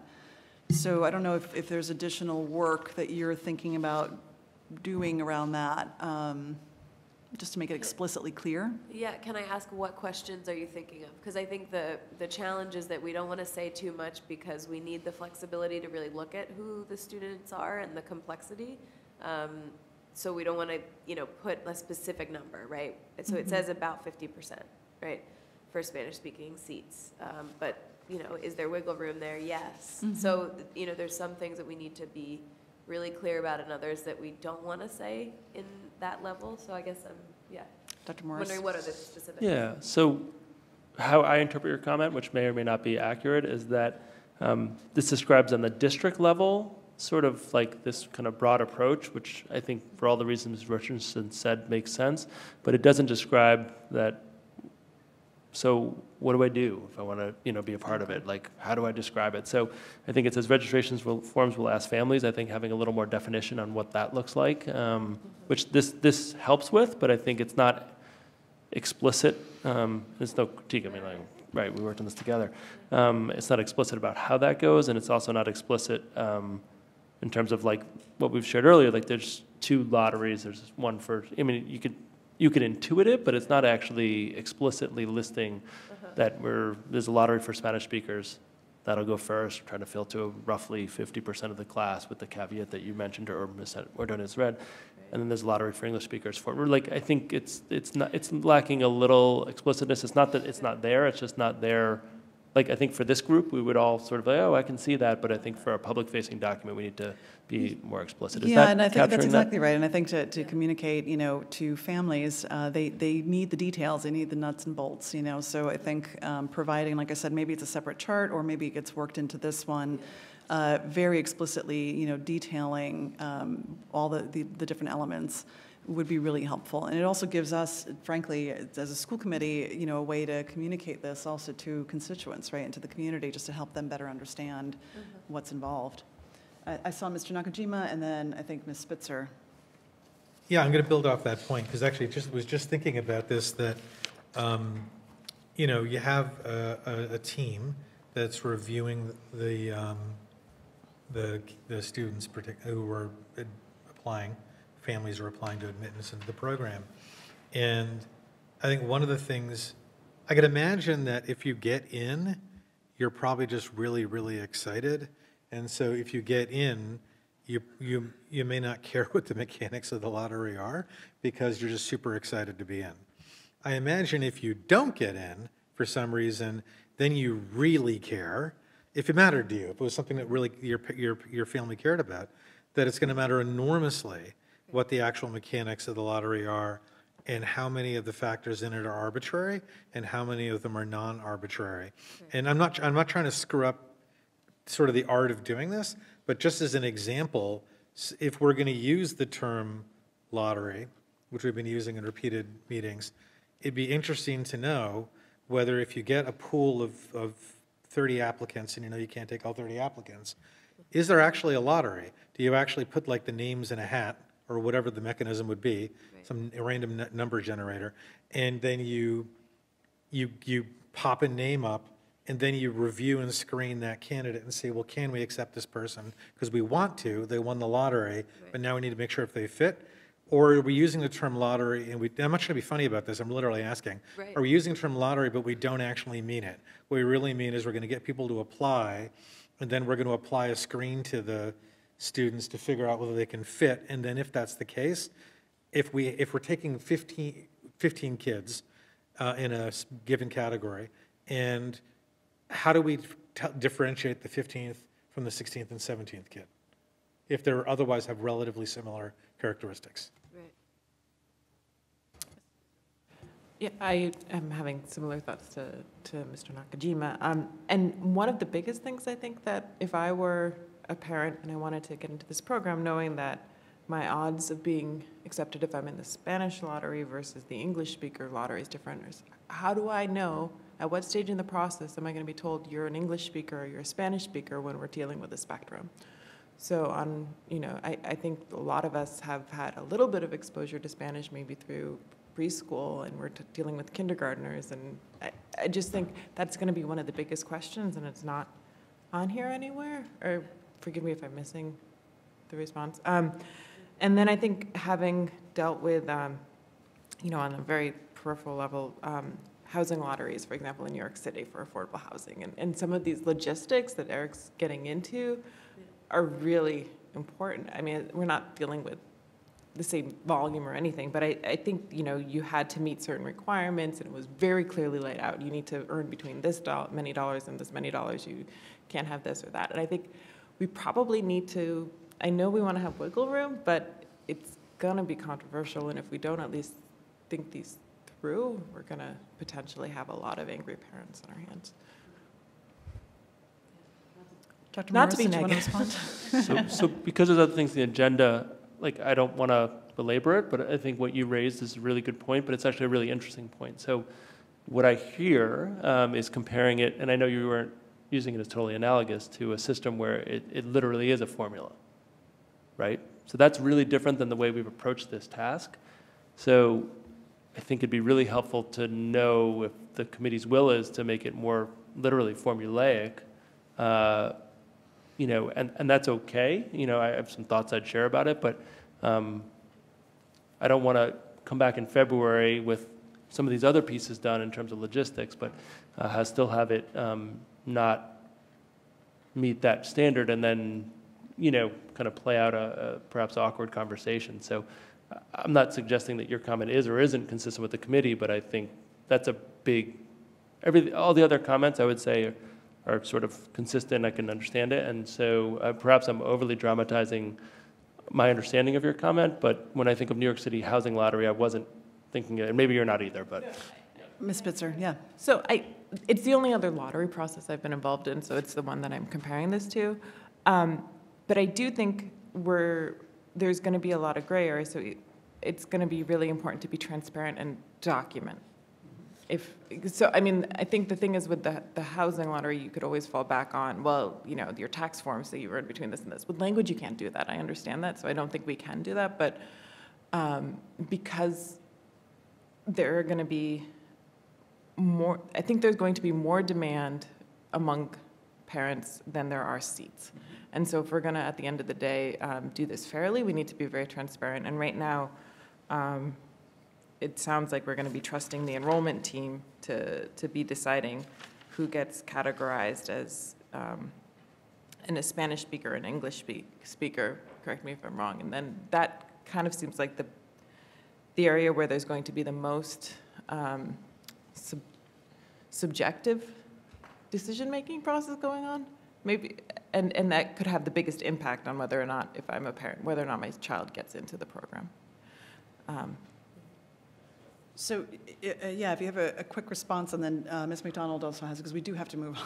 There's so many items on the agenda still, yeah. So my quick response, and then I'm happy to follow up, because I'd love to hear more of your thoughts. I mean, I think that's more consistent with the second comment. Maybe I heard the first comment differently, was consistent with the way we're thinking about it. I think we can be more explicit. So we're not judging Spanish-speaking skills as part of this. It's the family who is self-reporting it. I think what we can be explicit about is that there's a distinction on this chart that may have an impact of where families self-report their children on this chart based on, Spanish only, no English versus speaks English, understands some Spanish, and that may have a differential impact. I think we need to be explicit about that. So I think, I hear what you're saying much more clearly now, and I may have misinterpreted your first comment, which I apologize. Ms. McDonald. And I was just going to comment on the question about formulaic, because I think everything that you've been telling us over the last few months is that we don't want it to be too rigid and formulaic. So I back that. I would endorse that. But I think I do agree that having more transparency and more explanation of the criteria that are going to be used as input in making that enrollment decision. So being very clear that there is some amount of subjectivity, and just being upfront about that, but then being also very clear about here are the specific criteria. It's in here, it's just not sort of like, here's what we're gonna look at, and how we're gonna do that. And I think also to your point of, you don't wanna say, okay, if you pick box 7 or 8, you're going to be considered Spanish, but sort of being clear that you're going to be using this to decide the composition of each classroom. Right, that's exactly, and I was going to mention too that the home language survey is another piece that we would look at with this, right? And that has a lot of information about parents' first language, what languages are used most in the home, and things like that. So we can say that those two documents together will give us that picture of the language use. Yeah. Mr. Nakajima. Yeah, I'm sorry to throw in one more thing, but so I'm hung up on this lottery business. Even if this isn't true in year 1, I don't see how it's not possible that this wouldn't be true in year 2, 3, or 4. That you're going to have a situation in which you essentially, for slots, let's say 12 through 20, and let's say you only have 15, right? But you've analyzed the kids. You have 12 and 12 through 20, let's say, of the applicants are all in one degree or another equally viable students to be enrolled. If I were told there is a lottery to get into this program, I would want to know that there is some non-biased, random way to select equally eligible within reasonable degrees of separation students, because in every school system in America, like every single one, so this isn't about an Amherst story, you have situations where somebody assumes that because like you're the volunteer soccer coach and the soccer head coach happens to be married to the person who is on the enrollment team, then that we all know that's why Janie and Jimmy got into the program, because they're friends. It's not random, it's because they know someone, right? And everyone always feels like, or whatever the story is, I mean, I'm making that up. My point is, every district in the entire country has some story where they feel like there was, like maybe they just moved to town. Maybe they're new, they don't know anyone, so they don't have any way to like get an inside hook on the way things work in this town, but they want to know they were treated fairly. And so I get the subjectivity or the range of criteria you deal with to try to figure out how you get a good pool together, but I also think in my view, and I'm saying this very strongly, because I believe this very strongly, you got to find a way to be able to explain to people and also adopt a practice that also allows for absolute fairness and equity for all the families in town who want to be a part of this program. And there are going to be so many no's that we have to be able to explain to folks who are going to be able to legitimately come to you and say, I have a case why I can tell you for a fact my kid is perfectly eligible for your program. And to me, what you're going to have to be able in a position to do is say, well, actually, you're right, and here's how we treated the 40 applicants or the 20 applicants or whatever we got who were all equally eligible, and I apologize we didn't have the slots. I'm saying this very forcefully, but I'm telling you, and I strongly believe it is absolutely a mistake not to have something built in that you can explain to people that we're doing. So, yeah. So, yeah, a lot of districts either live stream the lotteries or they do it live, like a public meeting. For exactly that reason, we would do one of the two. But again, it's about being explicit, and we can do that in the next draft. So what I'm going to recommend is, it sounds like the committee is more or less aligned just in terms of having this be a more transparent process, have some more detail about the selection process initially that we could then share with the community. Is it possible to bring back some suggestions or recommendations for the committee to consider for our next meeting, which is end of February at this point? Yeah, that was the plan. Perfect. Yeah, so at the beginning, this was gathering feedback to bring back another draft. Great, Yep. okay, great. So thank you again, Ms. Richardson, for all the work that you've put into this. It's really just coming together amazingly well, so thank you. Thank you for all your comments. Mr. Demling. Yeah, just for planning purposes for our agenda, just wanted to kind of, because I see some members of the audience and it is getting late and we have a lot to get through. So I just wanted to sort of recheck in with people about what our estimated maximum end time is. I don't know if we ever checked in initially, so. I was being slightly When you say facetious. recheck.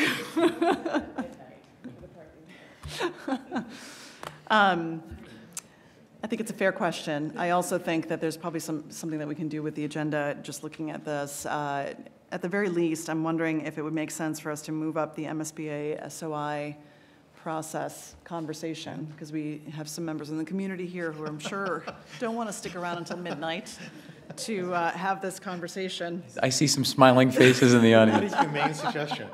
Yeah. So if the committee's okay with that, let's move up that discussion. Dr. Morris, is that okay with you? Absolutely. Okay. Okay, so next item on the agenda is the MSBA SOI process. Dr. Morris. So I don't have a tremendous amount more to share from this is Thursday. I think the two things that I wanted to share are that we do have the staff session scheduled, and the staff have been notified via email on Friday that they're 3 consecutive days the last week in January, and we let all staff know about all 3 dates so that if someone had a conflict on one of them, they could attend. You know, if Monday was at Wildwood and you have a conflict on Monday, you can go to Crocker Farms on Tuesday. And so we let all staff know, so those are scheduled and formalized. The other thing to note is that the chair, I don't know if you want me to comment it or you, Mr. Ordonez, but the chair and I were invited to talk at the town council or be present at the town council on Monday, the 28th. Yes, although that seems like it's still kind of a gray area. We're not quite sure. Yeah, I think my voice trailing at the end was trying to. Yeah. Neither one of us are quite clear on that. I think we are meeting with the town council president this week and town manager to better understand what that request might be. Again, I think just to restate what we talked about last meeting, town council is very eager to support our efforts to reach out to the community and get feedback, which is great. So we are hoping to have this meeting and then maybe, you know, I don't know if we necessarily have to be at the town council, but at the very least come up with some sort of plan for engagement that then can be communicated back to the town council for decision making and carrying out. Does that sound fair? Those are my expectations anyway for the. Yeah, I think I talked to, the town manager just literally a couple hours ago whenever we started, and I think there's some hope of kind of a very condensed version of what I presented last Thursday, just so that they're in the loop, because they certainly get a lot of communication from the public, so that it gives them a bit more context than they might have. Mr. Nakajima, Mr. Demling. Yeah, so I think we saw an email a while ago about a potential invitation for the town council on this subject. I guess the only thing I'd say, which I think sounds like you're planning anyway, is I'm hoping that the chair and the superintendent would both go, because I think when we're talking through the process, I don't know how we do that without the school committee being obviously represented to the counselor on what our approach is as well as what your thinking was. Makes sense. Yeah. Mr. Demling? Yes, I was going to say that, so plus one of Mr. Nakajima's comment. Yeah, so it's been great to hear the town council's enthusiasm and wanting to be engaged. It's also very appropriate because one of the technical requirements of this is that we want the town council not just to vote on the statement of interest, which they would need to do anyway, any statement of interest, but we want their understanding and we want their feedback, and ultimately we wish for their full approval of the consensus statement, which is going to be a very important, powerful piece of that community consensus. So getting them involved and answering, providing whatever information that they would want to hear, I think is very important. So I think, yes, in the interest of time, giving them a condensed version, but I would certainly forward them the full presentation that you gave. If there's additional edits, enhancements to that that you wanted to do, that you thought was maybe more appropriate, because I think it is a long presentation, but I think it's as short as it can be while covering a pretty lengthy topic. There wasn't a ton in there about the notion of the driver of fiscal responsibility to the town. It was a bullet on the MSBA history slide, but it sort of didn't get its own showcase. And I think rightfully so for the introduction. We're talking about the educational urgency. That is the wheelhouse of the superintendent and the school committee. But that being said, even if there wasn't the educational urgency, the fiscal responsibility and the fiscal urgency of the town is a huge driver as well. So I don't know, just think whether that's a comment or another slide, you know, because I think that the presentation that the superintendent gave is a pretty good document to be able to socialize to the broad public as an introduction to the topic. Just, you know, to think about that. Yeah. Great.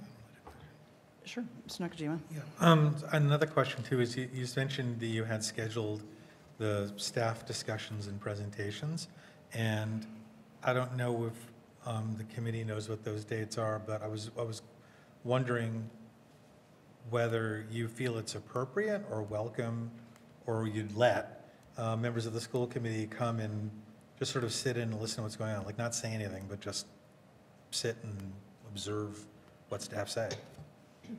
I'm very open to that. I think if we're going to have a quorum, even if the intent is not to say anything, I think the safe approach would be to post. So what I can do is ask Ms. Westmoreland to I can send those dates out, and if we have a quorum, just post it as a school committee meeting, because you may get asked a question directly, and it'd feel awkward for staff to ask a question of a committee member and not be able to respond. I just prevent that. Mr. Nakajima? Yeah, I mean, this may be something that the committee itself wants to discuss or debate or something like that, but in an earlier meeting, I had expressed the opinion that given the importance of this topic and, you know, the depth of feeling that everyone has expressed about the subject, that it would be ideal if a member of the school committee, I mean, I don't care if it's all 5 of us, but I'm just saying, at least somebody goes to every single listening session so that when we come back to debate what we're going to do, in addition to taking the, you know, if we do a facilitator, whatever their report is and whatever summary you provide, that we can actually warrant that we've actually directly been hearing and listening to people and taking that information into account.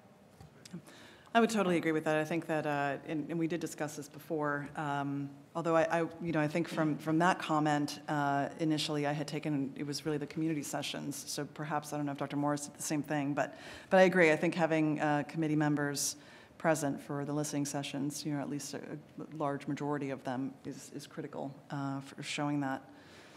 So Dr. Morris, you can send along those dates, or Ms. Westmoreland will. Thank you.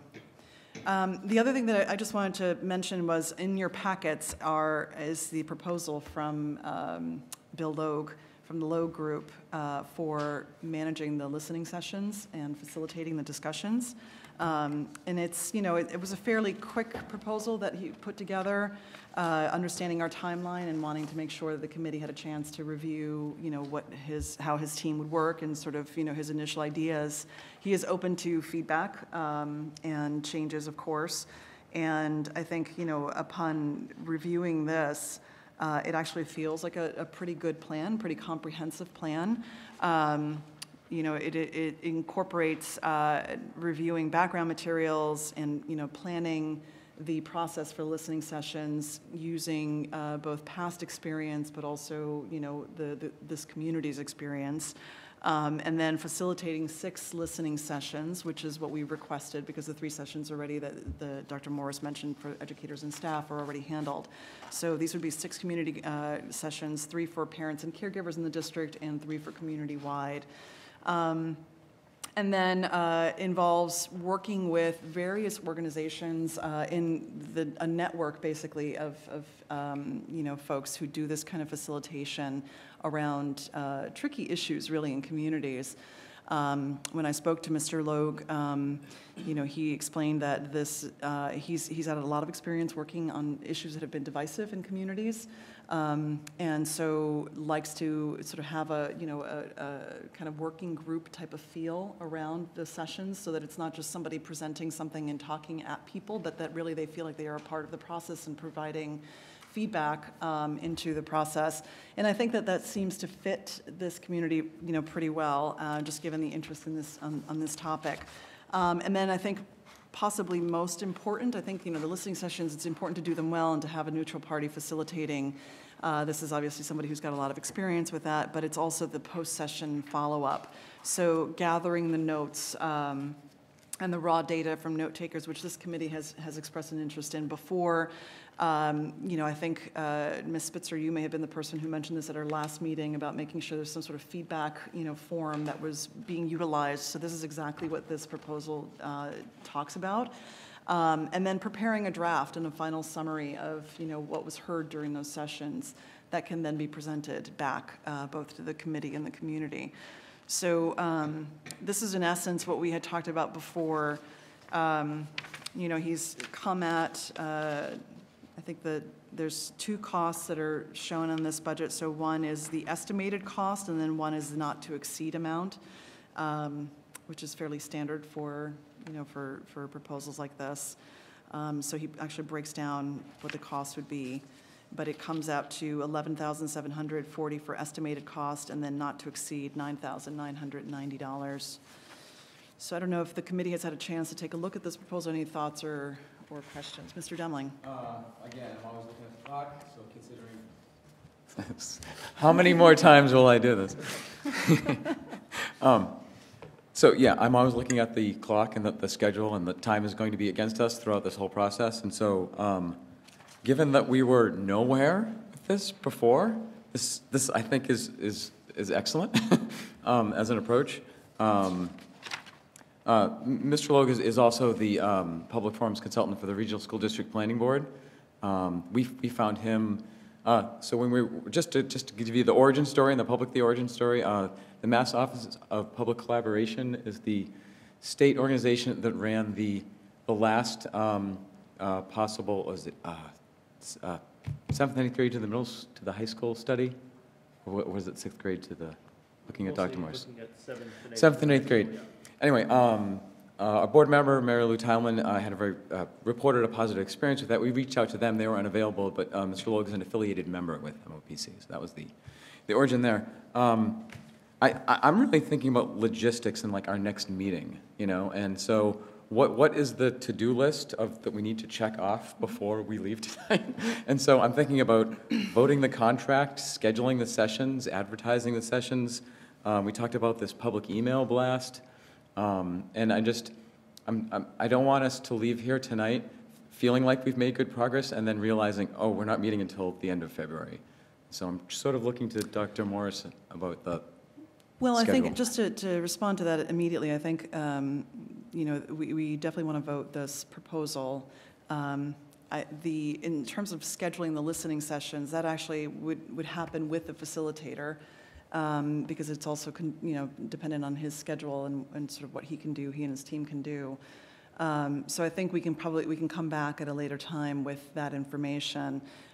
Just as a reminder too, the committee had tasked Ms. McDonald, Dr. Morris, and myself to actually come up with the format of the listening sessions and take care of that so the committee wouldn't have to, and so we wouldn't hold things up. So if that still works for the committee and for Ms. McDonald and Dr. Morris, I would think that that's how we want to move forward, because I agree, we don't want to leave this sort of, hanging out there. We definitely have to get moving on this.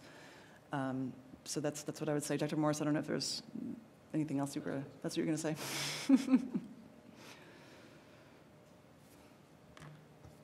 So I don't know if, we had talked about this proposal coming at our last meeting. If folks feel ready to vote on this, if there's any other considerations or thoughts. Mr. Nakajima? Yeah, I guess I'd go back to something Mr. Demling said a moment ago. It's your experience. I don't know if we have any other review of prior work that would basically give a thumbs up in terms of experience with this firm. Mr. Demling? Yeah, so we were very deliberate about trying to select our public forums consultant. We have a limited budget on the Regional School District Planning Board. So he came and met with us. He's from Connecticut, so it's a drive for him. And every member of our 6-member board had glowing things to say about him and his response. I'll also mention, that he was there with us at our last meeting in terms of planning forums. And we've run into some potential snags that we'll get to, hopefully, at the end of the agenda with the regionalization. That call into question whether or not we want to do public forums right now, and we just signed the contract with him. And so he offered, he's like, look, I understand, that you might be running into a situation here. He's like, if you just want to, part as friends and, and call it quits, that's fine. And this is after he had signed the contract. So I took that as a very goodwill gesture on the part of his willingness to work, that he's not looking to make a quick buck, and he really wants to understand. And I really liked his approach of wanting to call each of the individual board members to get their point of view in addition to being at our open meeting. So there's a line here about call with several school committee members, superintendent, and 2 or 3 other stakeholders. I would think, so as Ms. McDonald, Ordonez, and Dr. Morris are planning this, that, the 2 or 3 that come to mind would maybe be a member of the town council, and maybe 1 or 2 members from the public who have advocated strongly on different sides. Might be a one way forward on that. But yeah, and generally, thumbs up. It's a short answer to your question.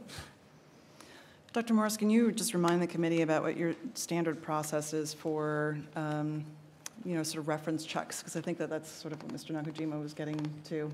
So we would typically call multiple, in this case, references who had, we try to find as best we can similar kind of projects before we would sign a contract. So if Mr. Mangano was, looking to hire a consultant, we'd look for similar size districts or districts with some similarity that would do it. If it was a staff member, it was the same with all other districts. So that's kind of standard course of action for us, is that before we kind of formalize an agreement, we make those reference checks. I'm unclear whether they were. I'm speaking. Is that a microphone? I'm unclear if that was completed already for the project Mr. Demling spoke about, and whether, so it's just something I'm not aware of. So I think there's a couple different ways that we could probably do this, right? I think that the reference checks definitely need to happen. And I think that it's, we can either vote to move forward with this proposal contingent on reference checks, right, which have to be done. Or, we had talked about possibly trying to schedule another meeting at some point very soon, just because we have, a couple of other issues that we're attending to. So we could do the reference checks and then hold a vote until we come back. Mr. Nakajima? If there is a best practice that you or Mr. Mangano wish to share, I would welcome hearing it. I probably should shut up now and just listen to that before I say anything else. I think I will. I'll start by Dr. offering Morris, a slight preference that, since we don't have another meeting scheduled and we don't know what schedules will be like, a vote contingent on reference checks would be probably preferable than the alternative, with a report on the reference checks one way or the other at the next meeting. But I think because of the timeline issues that we have, that would be my preference, but I'll turn to Mr. Mangano. Yes. So we typically try to do 2 or 3 reference checks. I think we have 1 quasi, because the Mass Office of Public Collaboration or Communication recommended him as somebody they work with, and we've had direct experience with them that was positive. So I think we would reach out to at least 1 or 2 more to make sure that it's positive. Mr. Nakajima? Yeah, so I was going to say, now I'll jump in, thank you. I mean, the reason I was asking a question about the experience of the Regionalization Board is that I am personally comfortable voting it now based upon the good word of Mr. Demling and his colleagues, knowing that you're also going to go through the due diligence of doing the reference checks, and if you find anything that we should know about, you won't go ahead and sign the contract. Like, in other words, our sort of hurry up, we got to get going stuff will not unduly influence your due diligence. It will not. Ms. Spitzer and then Ms. McDonald. I guess the only piece of feedback I'd give on this proposal, and I understand it's not the contract, is that we don't have a timeline in it. And I'm assuming that somebody communicated that timeline to him. But given it is such a tight timeline, I'd want to make sure that it's reflected in whatever final proposal or contract we end up executing, and that we get the feedback as soon as he can possibly produce it for Yeah. us. So a general sense of a timeline was communicated. Because we didn't have the actual listening session scheduled or anything like that, I think some of that's going to be contingent on that, but it is, this is what we knew going in, that it was going to be difficult to try to pull this together with, a good report and all of that. So I think it's, it's a little bit of a risk, definitely. Ms. McDonald? I was just going to add that this is, this proposal only addresses the listening sessions, the 6 listening sessions, so it doesn't mean that we're not doing any of the other outreach that we've been talking about at previous meetings. Good point. Mr. Demling, did I see your hand up? Yeah, just that in terms of technically, so we got a proposal of similar format for our public forums, and technically what happens is that, Mr. Mangano would use the district template to write up the contract, and then it's really the scope of services, that one page at the end that sort of translates what's in the proposal. So when we're voting to approve a contract based on this proposal contingent on. Yeah, excellent point, yeah.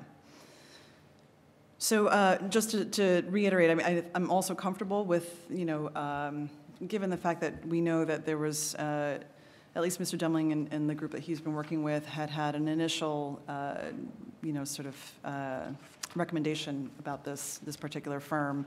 At the same time, I also think that, understanding Mr. Mangano and Dr. Morris's typical approach for this, that we would be looking for reference checks in order to make sure this is okay. But I'm also comfortable just voting on this proposal in order to move forward, and then coming back to the committee with reference checks and, a final contract at a later date. Mr. Nakajima? Move that the Amherst School Committee approve the development of a contract with the Logue Group based upon the proposal submitted to the committee January 17th, 2019, contingent upon successful review of references. Do I have a second? Second. All those in favor, signify by raising your hand. Okay, it's unanimous. Thank you. So I assume Dr. Morris and Mr. Mangano will sort of take it from here. I can certainly send Mr. Logue an email just tonight to let him know that this was, that we're, attempting to move forward, but that you'll be in touch with him for references and all of that. Great, thank you. So assuming there's no other issues or comments on this particular item, we will move on. So the next item on the agenda is the fiscal year 20 capital budget information.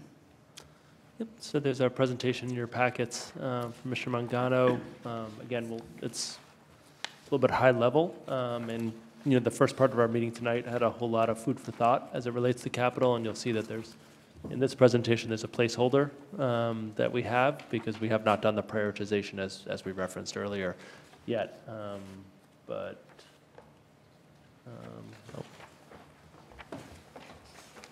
Mr. Mangano logs in.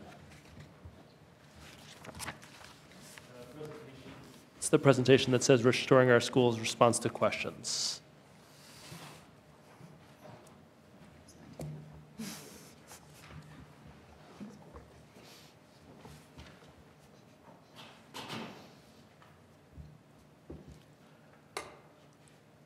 And while he's getting it in, just to give him, just to remind the committee of where we are, so perhaps this can go not super fast, but fast enough. There was questions about how the FY20 costs were calculated and what book it was, and so what you see in the presentation is kind of very specific factors as to how the costs were calculated. There was also a question about what would happen in a revised plan if both schools, or 2 of the 3 elementary schools, were replaced in 5 years. That one, we didn't go to the same level of detail of how those costs were calculated. It was much more what could we live without doing if we knew new schools or highly renovated schools were coming in 5 years. Those were the 2 key questions that the committee members had that we wanted to come back with more information. So I'll get right into it. So tag certification, I won't spend a lot of time. It's I spoke with Elm Electric, who is out of Westfield, and they perform this type of certification. And so they basically verified that the information we shared last time is how it works. They'll come in, they'll do like a audit, they'll look at the major electrical systems, they'll identify issues that they see up front that we would need to rectify, and if we fix those, then they would certify our equipment for some length of time, and if anything breaks during that length of time, they would come in and fix it. So it's probably something we should do anyway, at least the initial audit. Whether we do the certification depends on where that gets funded, but the sort of that review seems to make sense given the age of our buildings. And there's a link there if you want to find out more information from them. So the second question was, how are the costs calculated? So I went into more detail on these specific projects. There was one more for FY20 that was sort of a specific project that we ended up pulling off based on the what could we live without if we had new schools. It was the new generator. The generator project was really sort of a community project of making I think it was the Wildwood site, like a shelter if there was something town-wide. So given the priorities of the other projects, we pulled that one off. So for each of the projects, there's sort of 3 major cost components, and these all come from an industry resource called Building Construction Costs with RS Means Data. So it's a thick book that has lots of indexes and pricing information, and that's what populates each of these 3 components. So the first is design and engineering, so it's the architect, the engineering costs from bid specs to managing the project. Most of the projects have that. There's, I think, one project that doesn't really, we don't require design and engineering, so that's not part of it. Construction costs, so what is the raw cost for the labor, the equipment, the cleanup, demolition.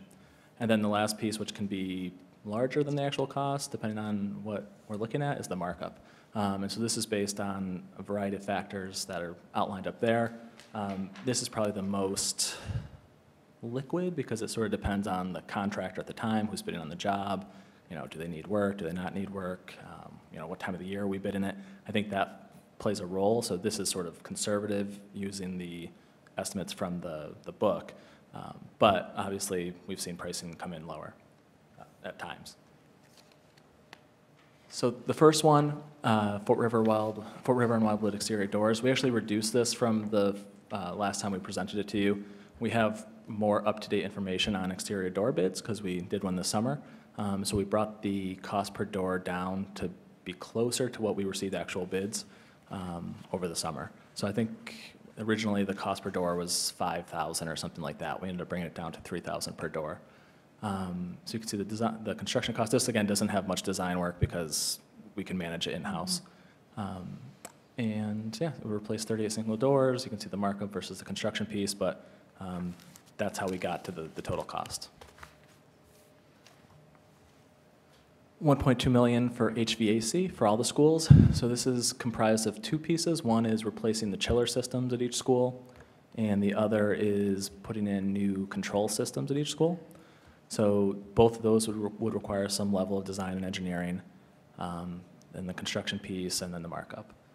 So it's really sort of one per building, but they're big ticket items.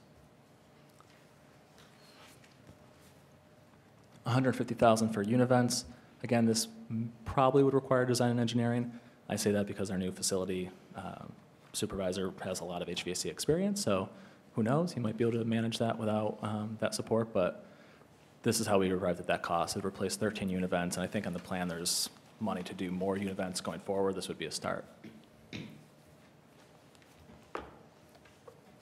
This last one. So replace drinking water outlets, so not much design and engineering, it's just give sort of how many outlets do we need to replace. This would replace the outlets that weren't replaced after we did the last round of testing where we took out a bunch immediately. So this would pretty much replace the rest of the drinking water outlets. And this includes the fixture, but also repairs to the walls, if we have to go into the walls to take things out. Some outlets now require different heights and things like that, so it includes everything. I think this goes back to the conversation we had starting at 6 o'clock tonight that, that frankly wasn't in our approach a couple years ago. We were fixing the current outlets, not being cognizant of their height. We were just fixing the outlets, which, given the context, made sense in some ways at the time. Since we're not in that kind of situation, we have to think through all those things, including what we've learned with the ADA audits as well. So when we talk about the wall, I just want to put a finer point on that piece. And then this last piece is replacing the shingled roof at Crocker Farm. So we've done some repair work to it, but this would be replacing the shingled section with a metal roof, a roof that would extend, that would last for 30 to 50 years. It's more expensive, but you get much more out of it, and you don't have to worry about the leaks. So the last question was, what would we have pulled off the version presented to you a couple meetings ago if we were to have new schools, in the next 5 years or so? So this is sort of an updated picture of that, but I'll just go to the end because it summarizes what was taken off. So we pulled off the generator, as I mentioned, for $75,000. We pulled off both roof projects, Wildwood and Fort River, but we did leave money for repairs in the meantime.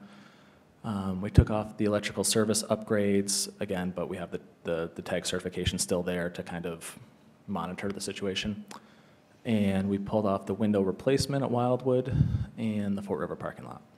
So the total of the projects that were removed, if we were going to have a new replacement for those two schools, was about $7.2 million.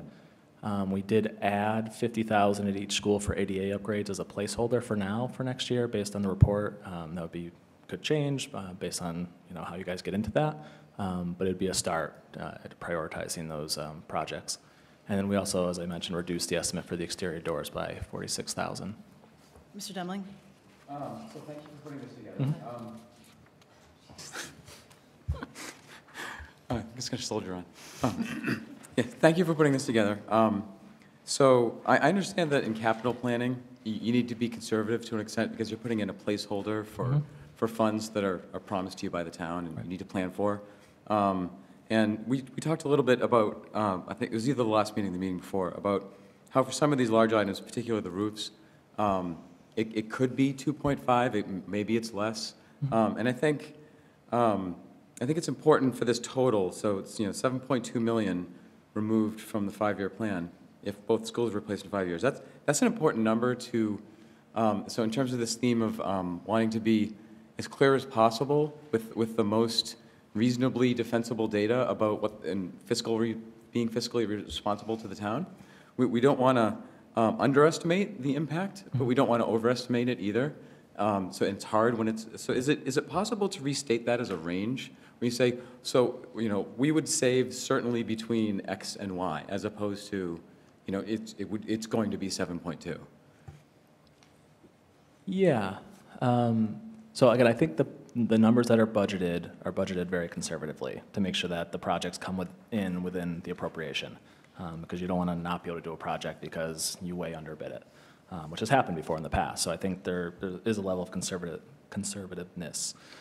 So if I was going to give a range, I would say between 6 and 7 million, because I think the projects ultimately would come in lower than some of the projects would ultimately come in lower. In particular, the roof projects is a good example. We have updated estimates on the roof that are lower than the 3 million, but we also don't know, are we going to try something different with solar, or is there going to be some other piece to it that could bring it up to the 3 million? So again, I think it would be, if anything, it would come in less than what those figures show. So I would say between 6 and 7 million. Mr. Demling? And just, would it materially change if it was within 6 years, just because 6 years is the phrase we've been using at, Sure. Versus 5? I don't think so, no. That's why I said 5-ish. I think if they're within 5 years, if we know there's going to be new schools at some point after that, I think we would keep the same plan. And all this is given the facility director is starting tomorrow, the new facility director is starting tomorrow, and he's going to look at this and dive into it and have his own thoughts. So I think, this has been vetted by the prior facility director, but I think we need to give time for the new person also to look at it. Yeah, so that's what I was going to ask, is that in terms of achieving maximum robustness with the estimate, that we've, turned every stone over, so that we can confidently say, this is the cost savings, I think that would be very important. So You're already doing that, so thank you. Dr. Morris? Just very briefly, we've already had conversations, I've already had conversations, as has Mr. Morgano, that this is a high priority. And I think, things like the roofs, I agree with everything Mr. Mangano said, and, one of the things he experiences at UMass is when you have a condensed time frame to do projects, sometimes the cost goes up. So you can get a cost estimate. You're saying, well, actually, you only have between June 25th and August 16th to complete this project, which as compared to his experience at UMass, where the summer you can shut down a building for essentially an extra month, as compared to a K-12 district, sometimes has an impact on costs. So I'm not going to speak for him and his thoughts, but he talked about when he has projects in this area that have short time frames, you can do them, but sometimes to get the people power to do the projects increases the cost if you have a shorter time frame. So I think those kind of dynamics are why a range is really appropriate, because it's a cost estimate and then putting it into reality when you go to bid and you say, well, actually, you get 9 weeks to do it. That can have an influence on the total cost. Mr. Nakajima? So thanks. We asked a bunch of questions last time, and I think you did a great job of coming back with some detailed and good answers that can help guide us and guide you. And you put in a placeholder of something a little less than 50,000, I think, for addressing some of the concerns. I think you started talking about this at the beginning, but I'm assuming in a future meeting you might come back with more details on how to organize the thing we learned earlier into something useful. The cool thing, if you want to call it this, was that there were enough inexpensive items on those lists and all 3 elementary buildings that you could imagine being, if we could, as Mr. Demlick said earlier today, if we could figure out what would actually have the most impact and differentiate between the low-cost items, it seems like you could make a real difference in the learning and teaching environment with that amount of money, I would hope. Any other questions or comments from the committee?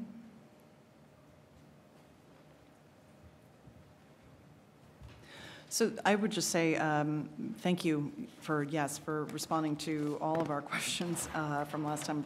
There were quite a few.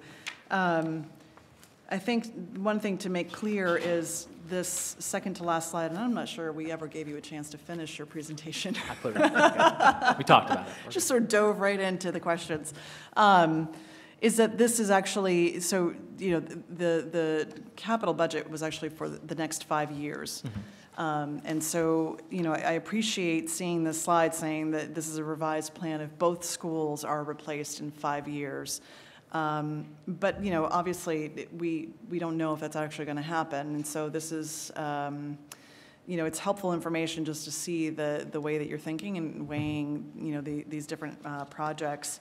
I would say that just in thinking about the designer engineering piece of this, it sounds like the ADA presentation or audit that we just had will factor in a lot to these costs, right? And so this is something that, I think we are going to have to maintain some flexibility on, right? Because we don't know kind of what's coming back and how they will interact with some of these, like the exterior doors, for example. Those are, from what I understand, a lot of these exterior doors actually sort of have a sort of set width, and there's, framing that's going to happen. But if there's actual changes or adjustments that need to be made in order to consider accessibility issues, that may end up impacting some of these costs as well, right? So, I expect that some of this could change or should change as we dive in.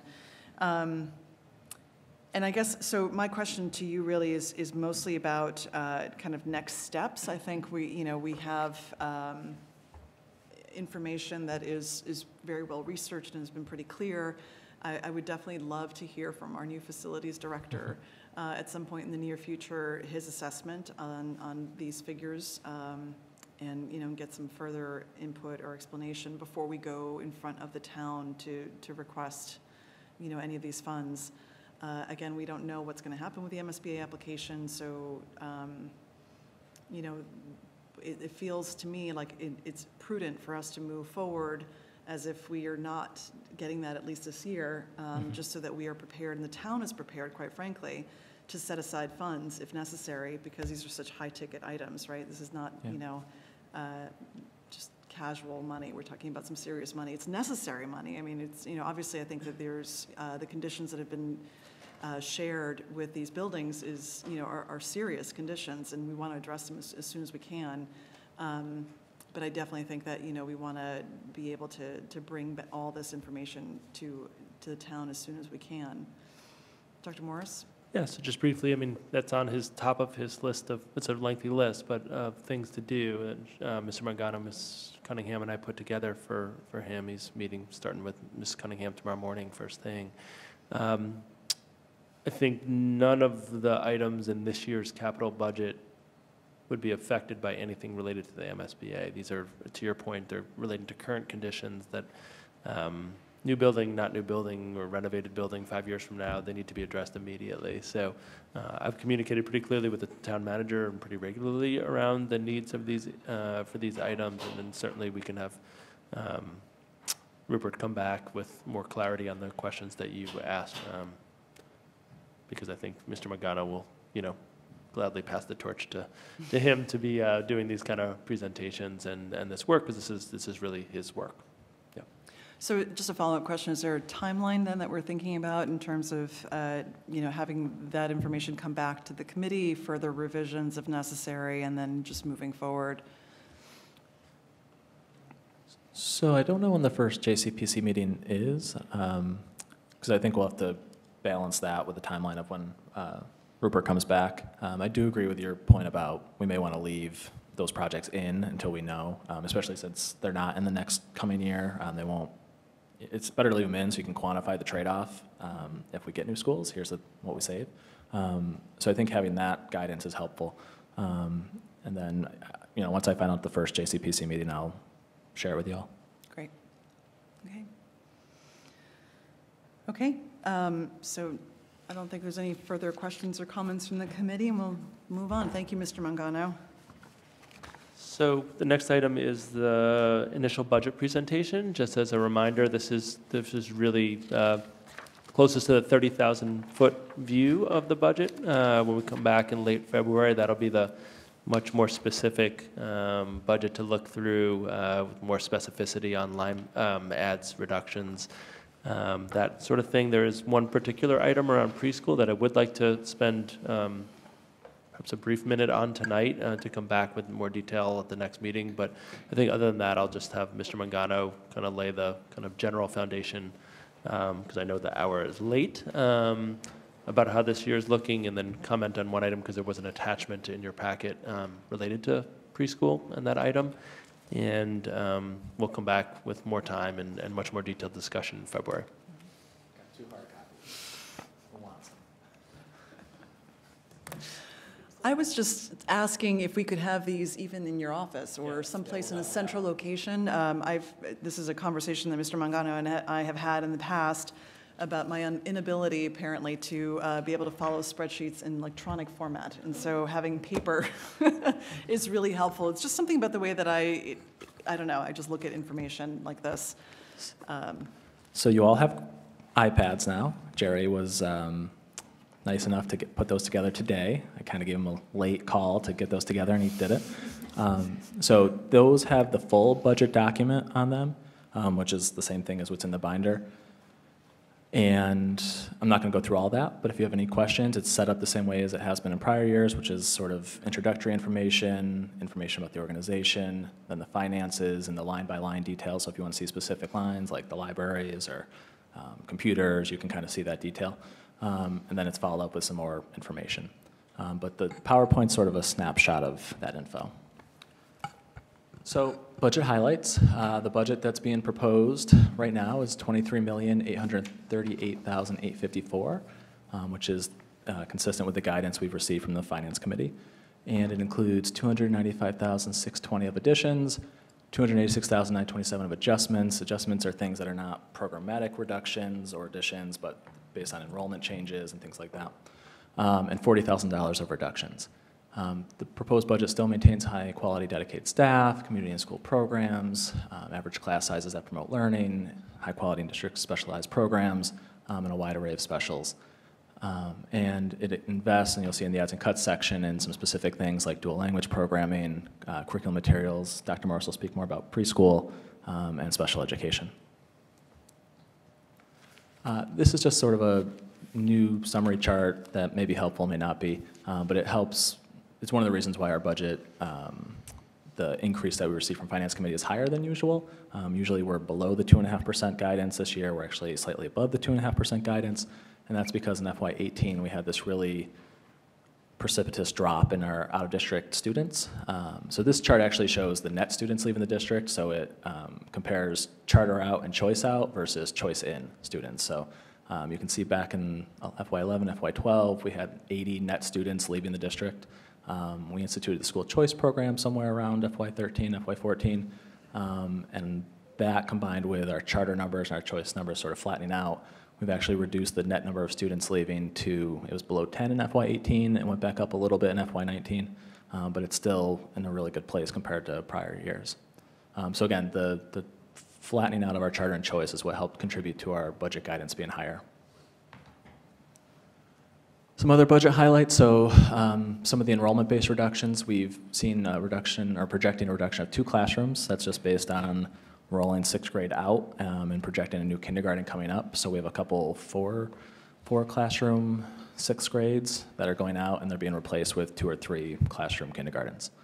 And then we also have a significant shift of special education students going to the region. So with those special education students come paraeducators that are one-to-ones, or program paraeducators that work with those students.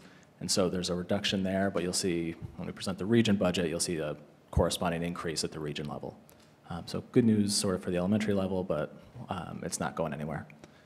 And then health insurance reduction, which you'll hear more about in the Q2 report, but our health insurance has taken a favorable twist after a very negative twist. So our enrollment patterns have changed quite a bit. You can see on the right that little chart that shows our FY19 budget for enrollment plans, and then what we're projecting for FY20. And so the big shift, it's a reduction overall, but the big shift is actually we have way fewer PPO plans now than we have HMOs, which translates to real dollars. And the surcharge going away for the second half of the year, we're not projecting it to return next year. And that was actually about 11% of the premium if you compare it to that. And with this reduction, we're assuming a 6% increase in premium rates. We expect that to be lower. We're going to get information on that very soon. So the next time we present this budget, we'll probably have an actual number for health insurance. And then lastly, sort of the largest piece. Sorry, Mr. Nakadima? Yeah, so you showed on the front slide an overall reduction of $40,000. If we come in at 4% on insurance, do we make that back, or? The $40,000 reduction? Yeah. Possibly. When we get into more detail on the reductions, that's something that we may do anyway. It's not really programmatic at this point. It's something we don't currently have, but still in the budget. So I think it'll be a question that we'll have to discuss. But in terms of the dollars themselves, I think yes. Mr. Demling? So am I interpreting that first slide correctly? So 40,000 reductions. Like, how do I interpret that bullet item of numbers to this, like, in terms of, how would you phrase that in terms of level services budget? So it nets out to like a $30,000 reduction to level services. You'll see it when we get to the adds and cuts page. Those numbers are broken down specifically on that page. And you'll understand it more at the next budget when we present the details of each of those numbers. Mr. Demling? I will just say a preemptive yay, given that we cut over $500,000 last year. So that, to me, is like a fairly positive take home. Right. Listening to you speak, so thank you. Yep, and we hope that it'll improve between now and next time. We expect it to improve between now and next time. So last one is for budget highlights, wage increases, which is usually the largest part of budget increases. So we have 1.5% cost of living increases for all union staff except, I should say UFCW, somehow a V got in there. UFCW is a 1%, and the only reason for the difference there is that those contracts were negotiated in different years. We brought UFCW in an off-cycle year, so there were sort of different economic conditions at the time when we negotiated those contracts. And then along with COLAs, there's contractual steps that range between 2% and 6%, depending on what unit you're part of. Budget calendar, so we did the strategic program reviews mostly tonight, the budget presentation tonight. The detailed additions and reductions will be shared with you about a week before the 26th, and then we'll come and speak with you about those on the 26th. And we'll also post those on our website so the public will have access to them as well. And then the vote would be March 19th unless something changes between now and then. A little wrinkle in the timeline now that the form of government has changed is the school committee must submit proposed budgets to the town manager by April 1st. The town manager must submit a proposed budget, which includes the schools, to the town council by May 1st. The finance committee of the town council then reviews that proposed budget and has to make a will hold a public hearing and then make a recommendation to the full town council by May 30th, and then town council must take action by June 30th. So the budget's moved back in terms of when we know it's actually approved. I don't know quite how that'll affect like JCPC votes and things like that in terms of capital funding, but at least on the operating side, it's pushing the vote back to June, which sometimes town meeting was in June anyway, but or closed in June, but. How does that affect your planning? I mean, this is, summertime almost. I mean, the capital piece in particular is going to be, if that vote is in June, that pushes back sort of our planning, because in past years, capital was typically approved early on in town meeting. It was one of the first things that they looked at. And even though it's not official till town meeting closes, we could do a lot of preparations ahead of time. The other thing sometimes we can do is do bids or procurements sort of subject to approval of funding at town meeting. It's a little different with town council not knowing when they're going to vote. We may still be able to do that. I think Dr. Morris? the other thing, which we're not enacting this year, but a future discussion, certainly not for tonight, would be, given the later timeline, do we push back this process a bit? Do we have a little more flexibility to not start, as Mr. Mangano said, with so many variables? The governor's budget's not out. The health insurance isn't known yet. So it's just something for future consideration that I would have loved for the first budget you see to have fewer variables than the first budget you typically see. So I know that's a big topic, but I could imagine some positive to that. Mr. Nakajima? So this is an unfair question that I'm going to ask, and you might not answer, and I'm okay if you don't. So a budget has to be, like the state budget, has to be approved by June 30th because the fiscal year starts July 1st. That doesn't prevent the legislature from passing a budget earlier.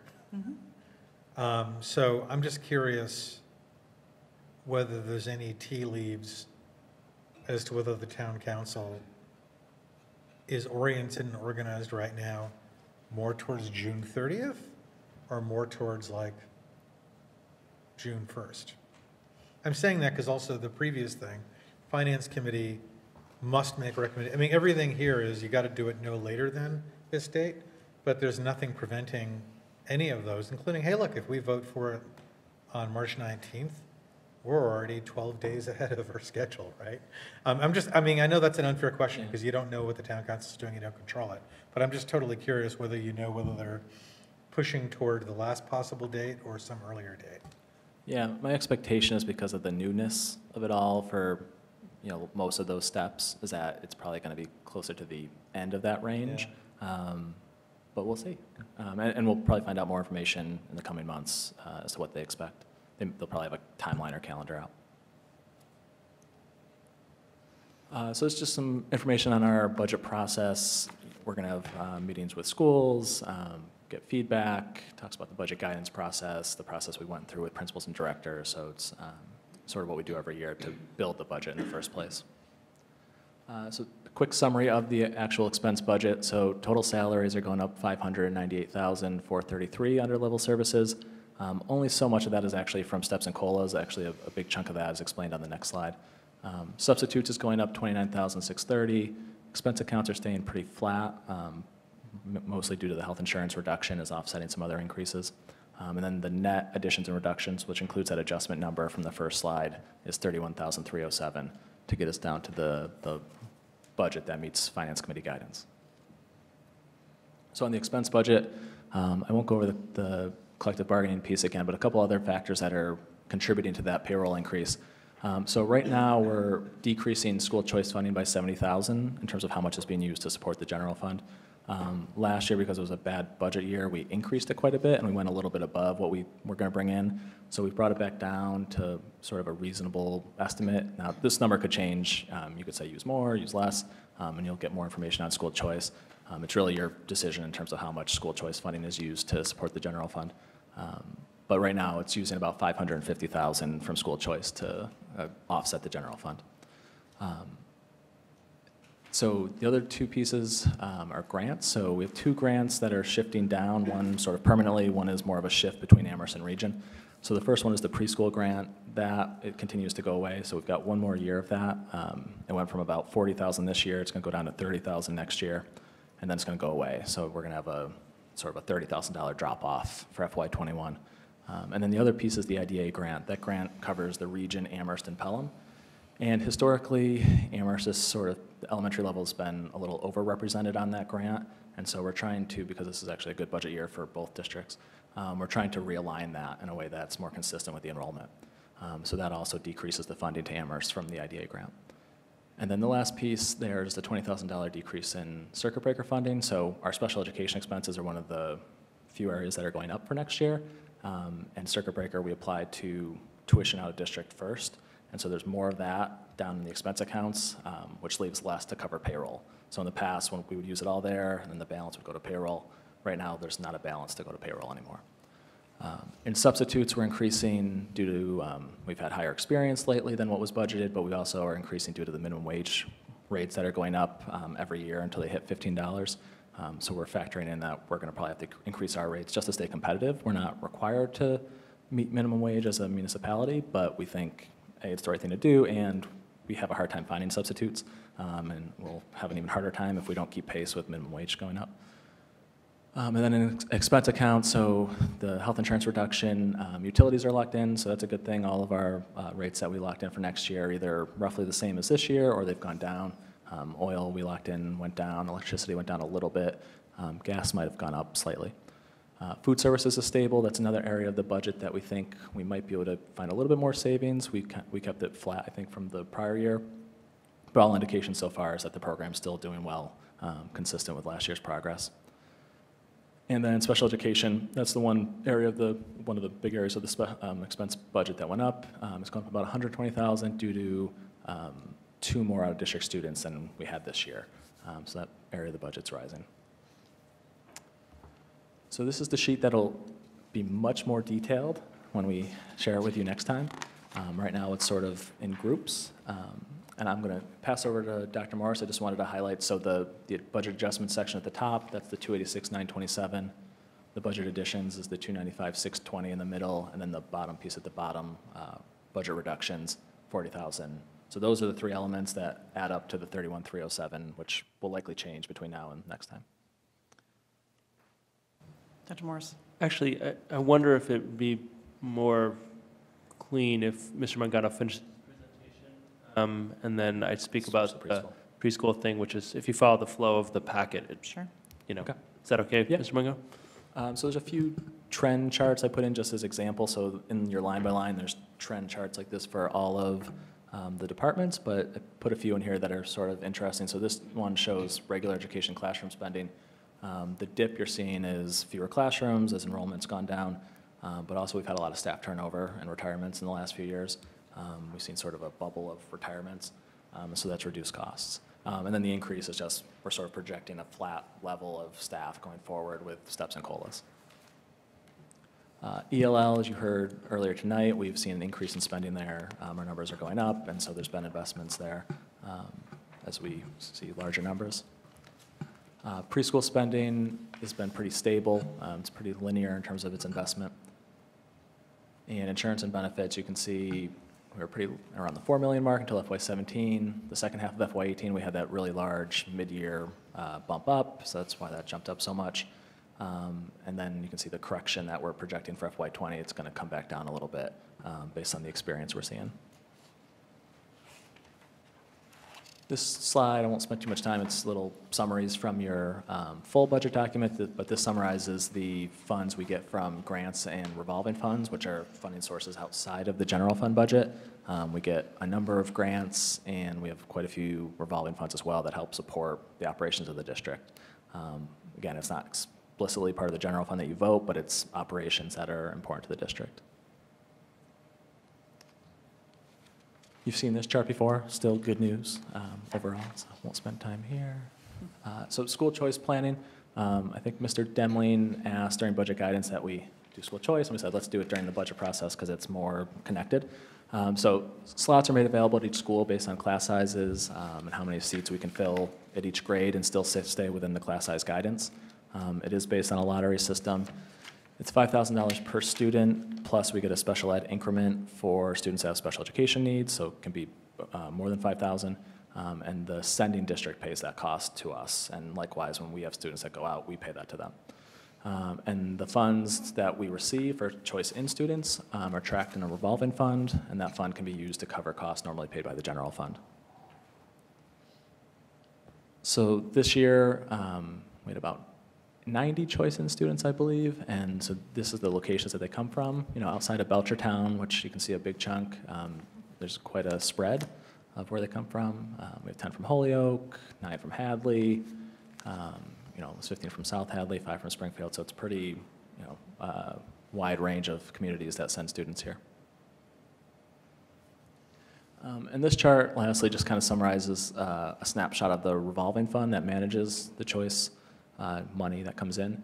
So the purpley blue bar is the choice expense. So that's how much we're pulling out of the choice revolving fund each year to support the general fund. The revenue line, which is peach, is how much money goes in. So however many students choice in, that's how much money that relates to those students that goes into this revolving fund. So you generally want to see the peach line or the peach bar greater than the blue purpley one, or about the same. Again, we have a relatively new school choice in program. We started, I think, in FY13. So for a while there, we were building up the fund balance to get to a place where we had a stable amount. In FY18, you can see we had a really good year. That year, we increased our slots quite a bit in terms of school choice. We were able to accept more students. In FY19, because we had the tough insurance year, the expense rose above the revenues for the first time. And then for FY20, we're proposing what we think is going to be about even in terms of expenses and revenues, but we'll update our estimates as we go forward. And then the green line is the fund balance in the choice revolving fund. So it's peaked at about $790,000-ish. Went down a little bit last year, or projected to go down a little bit, this year, FY19. And we hope to see it stabilize going forward. That's what we think is a good balance to maintain. Mr. Nakajima, did you have a question? Yeah, I did. So the purpley bar, yes, in FY20, looks like it's a little higher than the peachy bar, to use your language. Right. Is that a mistake, or is it actually a little higher? I think it's a little higher. I think we went to 550, sort of a round number in terms of what we were going to pull out to support, and the revenue is based more. It's based on $5,000 per kid, but there's also sort of a per student special ed increment estimate, so I think it's a little bit higher than what we're projecting to bring in. FY20 choice slots are a little fluid right now because of the dual language program. We're still trying to wrap our heads around how many slots will be available, because that will shift things a little bit in terms of the enrollment in the district. So we're being sort of conservative on the choice in slots right now. I think as that goes forward, you know, there may be more choice in slots than we're projecting here, so the revenue might be a little bit greater. Mr. Nakajima? Okay. So I was just wondering if maybe for the next presentation, we could find out how much more revenue we think we're going to use than we're taking in on choice. I thought the old saw was you should always try to be below in what you're using, especially, you know, for your operating budget, because you don't want to get caught in a situation. Well, but also you don't want to be caught in a situation in which is sort of a structural imbalance, because you like have to have the choice slots and you may not want, you know what I mean, that kind of stuff. Yeah, absolutely. Yeah, I can give you the exact amount. It should be pretty close. I mean, it should be, looks like a $10,000 or $15,000 difference at the most, but we can get you the exact number. Mr. Mangano, the $5,000 per student, how is that set? So it's set by statute, and I don't think it's ever changed since it was created, so it's always been 5,000. It's always been 5,000 since 20... I think 1990 something. I believe it's part of Ed Reform in 1993. Yeah. Okay, and is that true for the special education, like additional cost as well, or do they use a different formula for that? So there's a different formula for that I think it has been adjusted. I'll have to verify. I think it has something to do with the circuit breaker rates that are used to calculate special education needs, but I'll have to verify to make sure that's correct. Okay. Thank you. Mr. Demling? It's just, I know it's late, but it's worth pointing out, since you brought it up, it's one of the grossest, most inexplicable inequities when it comes to school choice and, because charter tuition, right? You know how that's calculated. Our charter out cost is about 20, if not more. It's about 4 times as much. Yeah, and the school choice is a flat fee that hasn't been updated since '93. You know, and that's what they said when it came to ed reform, was the fair amount to pay. So it's just, I'll stop there. Any other questions or comments from the committee? Mr. Mangano? I think partly it's the hour. And the lack of detail. And also the thoroughness of Yeah, this sure. presentation. Mr. Demling?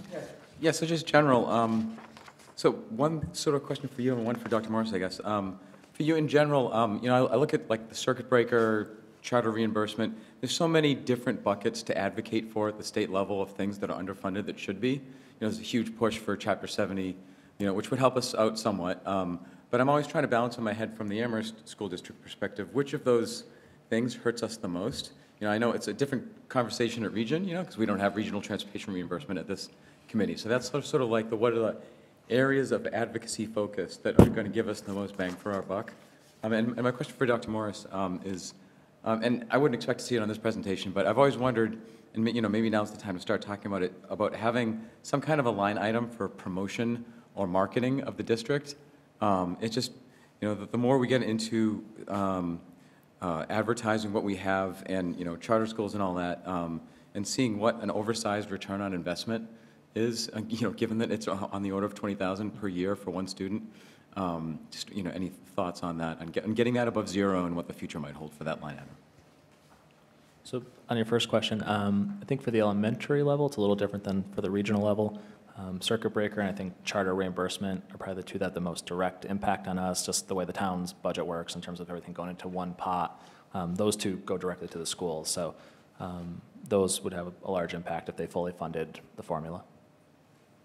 Dr. Morris? If I could add to that, so many of you may have seen that there's a discussion at the State House now on lots of different recommendations on funding, and there's 4 different scenarios laid out, and 2 have essentially no impact on this district, and 2 would have pretty significant impact on this district. So I think just, it's not exactly what you asked, but I do think right now there's a whole bunch of elected officials debating, you know, which of these methodologies would work better. So that's a little more broad than individual items, because there's actually people they've done the math, and the math is pretty clear that half of the recommendation, I'm not making a general statement on fairness more generally, but if you're talking about this particular district, 2 of the 4 models around fair funding have no impact on this district, and 2 do. So, you know, if anyone has more questions, I can share. I think I've shared spreadsheets, but if not, I can share more spreadsheets of what's out there. To your second question on marketing and promotion, I think that'll be a better question to answer in February when we come back and can talk in a little more detail on the specific adds and cuts. And I just want to say, it does my heart good to hear Mr. Demling talking about communications and marketing. You've come a long way. I just wanted to raise, thank you, you know, Mr. Mangano, for putting this together as usual. I think that we have a lot of good information here. You know, I think that also just looking at the timeline for submitting the proposed budgets to the town manager, and then seeing what the steps are that follow from that, that I'm still, I think with the new form of government that we have, that it's always in the back of my mind that one of the abilities of the town council is actually to reduce the school budget, whereas town meeting did not have that ability previously. They could reject the budget, but they couldn't reduce it, if I am remembering that correctly. But it's not to say that I expect that would happen with our new elected leaders, but it does give me, you know, sort of reason to think that we could play a much larger role in presenting the school budget and the rationale for it. especially given the fact that we have newly elected leaders who may not have had as much experience with the schools previously or the budgeting process. We have some folks who were not on town meeting previously. And we have some folks who were. But that there's just varying experience and awareness of what the budgeting process looks like for our schools. And even if I'm not necessarily concerned about it for this particular budget cycle, I just think that it's good practice moving forward for us to think about how I know that Dr. Morris has a very good relationship with our town manager, which is wonderful. And I expect that we're going to have a very good relationship with the town council as well. But just to, if we can cement that moving forward by creating a process that allows us to present the school budget, that would help a lot. That would help tremendously. Mr. Nakajima. So I think you were just saying this last part. It's worth talking about next time how that's going to happen. In other words, let's think about that. We shouldn't think about that March 19th. Right. We should be thinking about that in February. Any other questions or comments? Okay, Dr. Morris? So in the packet is a letter of support for a joint planning effort between the district and Community Action Pioneer Valley, which is essentially, more commonly referred to as Head Start.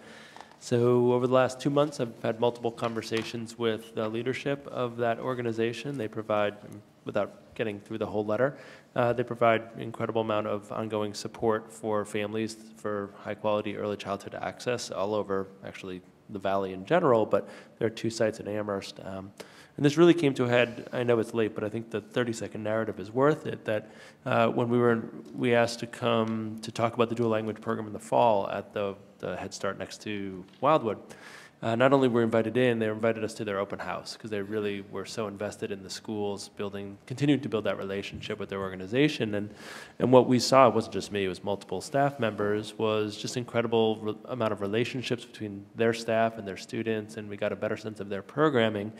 And so it dawned on me, given that we're struggling with how to provide high-quality preschool seats to all the families who need it in our community, that this might be an organization to partner with.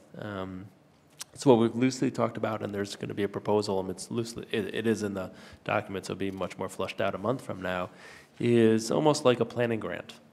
We usually think of grants coming from external sources, but this would sort of function that way from an internal source.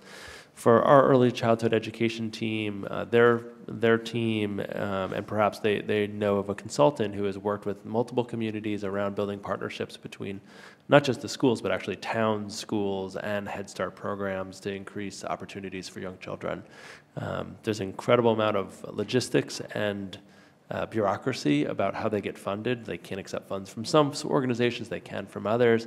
And we really need a group to sit down together and see what's possible. So again, I'll talk more at an earlier hour in February about this, but the thing I'd like to propose exploring is sort of partnership grant where we can work with community action, the town and the schools to see what is possible.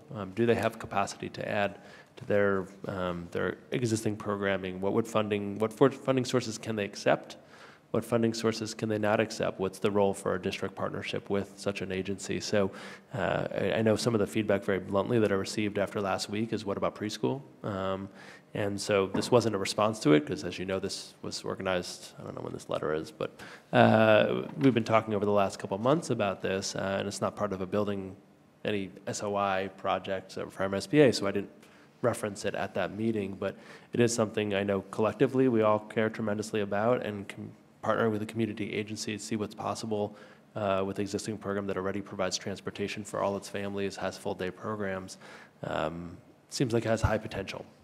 So that's what that ad is stipending our staff and then working through people who have done this in other communities to show what's possible in Amherst. And, it's not as fast as we'd like, right? Like many things in this line of work, but I do think it's the right next step for us in the community to partner and really for the town to be involved in this as well, because it's a school issue because kids go to school, but it's a town issue because if residents can't find affordable early childhood care for their students, there's ripple effects that go way beyond what we do in K-12. So that's my condensed version given the hour.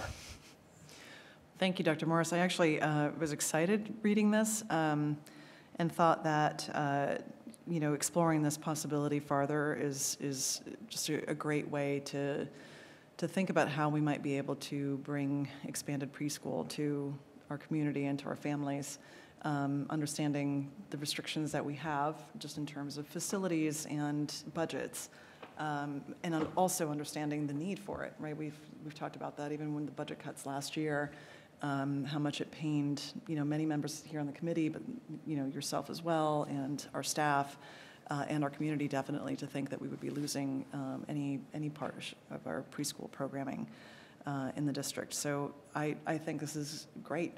It's creative thinking. It's, you know, exploring other options. And yes, the timeline is not ideal, but at the same time, you know, provides some hope for moving forward. Mr. Demling? Yeah, I appreciate the creative thinking. I look forward to seeing the detailed proposal, how that works out. I really like the including the town as much as possible as a primary partner. And by town, I mean town in like the broadest sense. You know, it's we've obviously heard about preschool through the ups and downs of the building projects, but it's been quite interesting, I think, to see it broadcast so consistently from so many parts of town in so many different conversations. You know, it's not just a school committee thing, it's not just a building project thing, but this near universal town value, you know. And so when we think about what are creative ways to structure or have grants or partnerships between different organizations, you know, there's a whole network of potential government and social organizations that we might not be aware of or have experience with, that other people who work in town or who volunteer or might have knowledge of. So I think that is the right way to approach it, to, you know, to take some leadership on it, but, you know, to bring the town in as a primary resource as well, and, you know, get people's input on it. You know, there's a lot of community interest in this. Yeah. So I want to pause here for a second. We've been meeting for 5 hours, and I see energy levels just tanking at this point for everyone in the room. So I'm wondering if maybe we can take a couple moments to think about this agenda. And I know Mr. Demling had raised this previously. You know, there was a lot that we've been kind of pushing off and trying to fit into one meeting, but it's just really not, yeah. So, I mean, I think that maybe, is there anything on here that absolutely has to be decided on tonight? You know, I'm looking at gifts, like maybe we could do that, you know, fairly easy and quickly, right, and get that off the agenda. But in terms of fee discussion, the second quarter budget report, the Fort River feasibility study. Both of those you could review and send feedback via email, you know, if you want to do it that way, that type of thing. So, Okay. follow-ups. I see nodding heads. Yeah. And in terms of the Fort River feasibility study, building committee report, and the regionalization update, those are fairly quick, except I know that there was the regionalization one we sort of... I can make it as pretty condensed as possible and then let people ask questions if they... I can make it as short as possible, and then if people want to ask questions, I can elaborate. Yep. Okay. And I apologize, but I think I do need to leave just because it's 5 hours and I'm a nursing mom. Yes. So I could potentially join remotely if there's anything, but I also trust you guys to handle this. I don't think Okay. that's... Yeah. So I really apologize. 'Cause No, I don't want this to... You should not be apologizing at all. Yes. So good night, and I will look forward to the next meeting and any updates from members of the committee. We can catch up after. Yeah. Thank you so much. Okay, so fee discussion, second quarter budget report. The committee will get back to Mr. Mangano with any feedback or comments. And Fort River feasibility study building committee update. We had a meeting, and we looked, there were some revisions of the site plan in terms of fields, based on the feedback from the prior meeting, and reduced the number of fields, and we talked about, you know, how large they had to be. There were what I would term minor cost adjustments associated, and that's the update. Thank you. Any questions or comments for Dr. Morris? Okay. Mr. Demling, do you want to update the committee on regionalization discussion? You've sort of hinted at it a little earlier today, and there's... All right, so I'm going to set my watch for 2 minutes. We'll see if I can get my summary into 2 minutes. Nice. So Regional School District Planning Board has been meeting every 2 weeks diligently. On the 28th, we had a fairly substantive update from our financial consultant. And he was primarily tasked with modeling what's the financial impact of both districts if we regionalize. And there's a lot of detail, but to summarize, one of the simple component to share about financial impact is potential increased reimbursement for a building project. So there's a formula about the percentage of a building project that gets reimbursed. And one of the factors in the formula is that if you're forming a new regional school district, you get an extra 6%. So our board is not tasked with estimating a building project cost, but you can do your own math. If it's $50 million, that's $3 million extra reimbursement. It's $100 million, that's $6 million extra. So that's one factor to consider. The other that's more complicated is the assessment method. And I'm not going to go into all detail on the assessment method, but basically it's a formula for determining what the operational budget split is between shared towns. And so what was presented to us was 4 variations on assessment, 2 statutory and 2 alternative, essentially using your most commonly used variables, 5-year average enrollment and a variation on transportation. And the upshot of that is that, so in these 4 variations, Pelham would save, compared to not regionalizing, okay, would save between 1.1 and 1.3 million. Amherst would lose between 619 and 738,000. So to put that another way, it would be more expensive by 619 to 738,000 for Amherst to regionalize. As you might imagine, this update has given us pause to reflect and actively discuss the implications. And so at our last meeting, we sent back some input to our financial consultant and asked him, are there different ways to use different variables in the formula to calculate an assessment that would result in a savings for both districts? Because that's really is one of the hopes, one of the primary drivers of potentially regionalizing. And so they are going back and doing that modeling. We have a meeting this Friday morning down the hall, or downstairs, to discuss that. But I just want to frame it appropriately that these are more complicated than your standard issue formulas. One is called assessment by agreement, which is a kind of a brute force way to say, here, we just agreed to pay this, and then in future years, you create some formula to add on to that, but you just sort of like agree to that amount. Another one is using 2 or 3 different variables that might come at a number that we're looking for. And so I won't opine on these because we're still actively discussing this in open meeting, but I will just share the observations that we've had in our meetings, which is, we want these to be fair and sustainable for the future. And we're very cognizant that to recommend regionalization is a decades-long, multi-generational agreement that has to survive a lot of different economic environments and people. And so everybody might be happy with it today, but is this something that can be agreeable in the future? We know what disagreements over assessment methods can look like. It also has to be explainable and justifiable to the community. When we're pitching regionalization, how did you arrive at that number? What was your logic? What were the actual reasons? And not just were you trying to get to a number?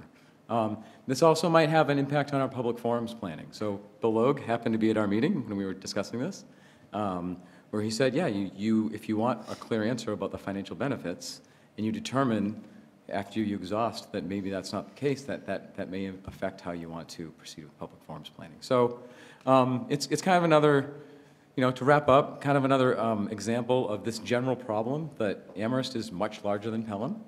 And in terms of 5-year average enrollment, Amherst is 16 times the size of Pelham. And it's like we saw in our previous discussion about school committee composition and what's logical and fair.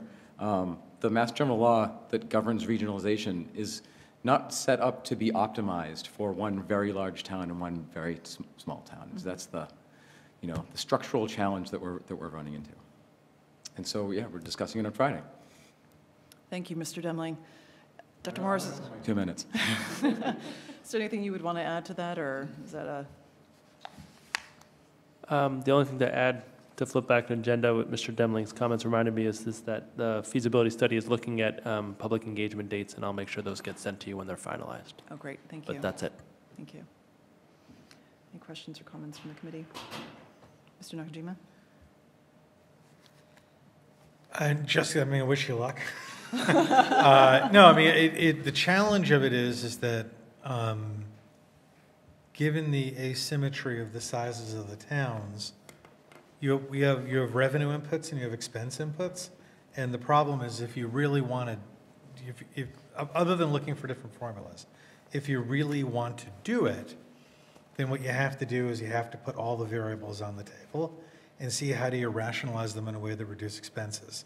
And that leads you, so you have like 1/3 rail over here, which is, does Amherst want to spend another $700,000 in budget?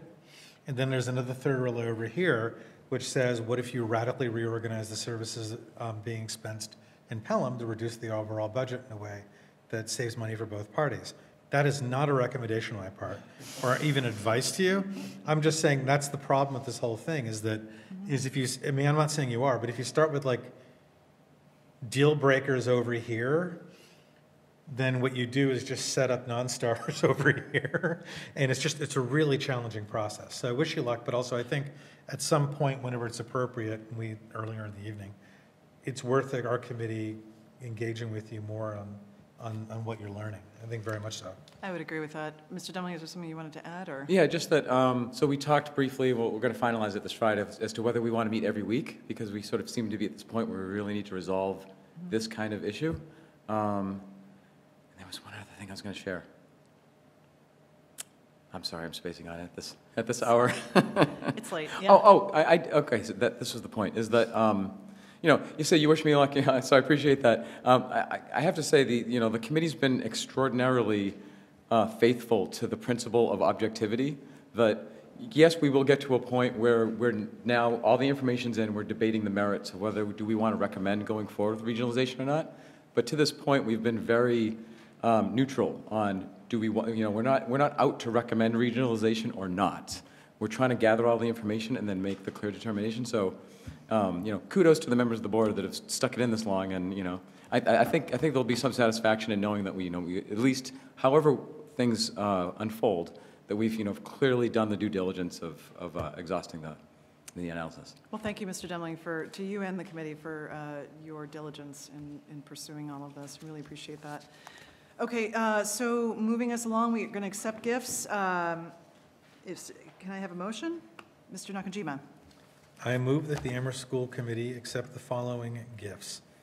Marla Solomon for the Armstrong 104 flute serial number 6146208, estimated cost $275. Anonymous, $500 for the Crocker Farm Library and $200 per 18 teachers for classrooms at the amount of $4,100. The committee to elect Stan Rosenberg, check number 10921, donation for fifth and sixth grade Chorus Transportation High School on December 2nd, in the amount of $131.80.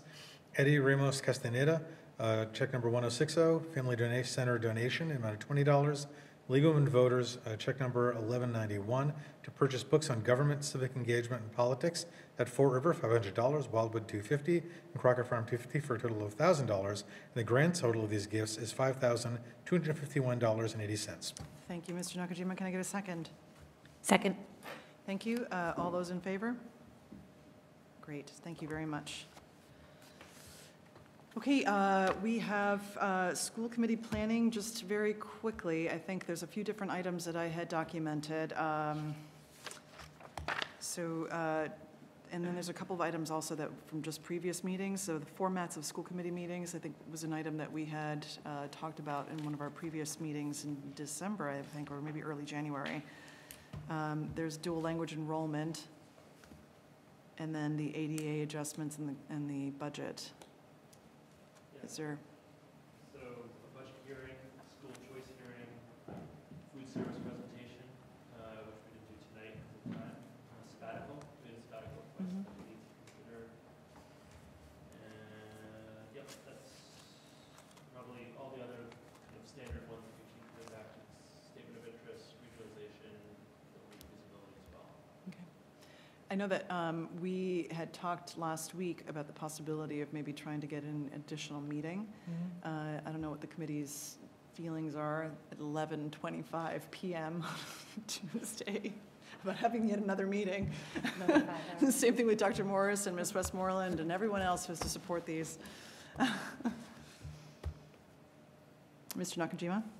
I think we should. But you know, if we agreed to do it or something, I would beg to have Mrs. Borland put out a doodle poll and not actually sit here with our electronic devices. Completely agree. Right now. Yep. Great. Mr. Demling? Update on sixth grade to the middle school facility study would be good. Great. And does not have to be next meeting, given the insanity of our planning, but sometime before the end of the school year, vaping prevention.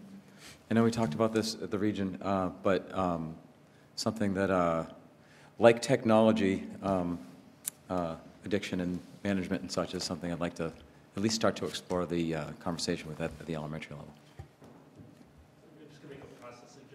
Just going to make a process suggestion, given the number of topics that are starting to blend between Amherst and region, and just very bluntly, the limited availability of evenings that I'm not scheduled from now until February vacation, which is a small number. And I'm not trying to, everyone's working hard, it's not like, but it's just if we can maybe coordinate some of those topics, being that every Amherst member happens to sit on the region as joint topics, then it might open up the conversation in a way that doesn't have us redoing conversations or meetings. Just as a concept, not that I have it all drawn out. It may yield good discussions and a little more efficiency. Perhaps the chair of the region and myself and Dr. Morris can talk about that offline. We can make a recommendation for an agenda. Okay, can I have a motion? Move to adjourn. Second. All those in favor? Adjourn. Thank you very much.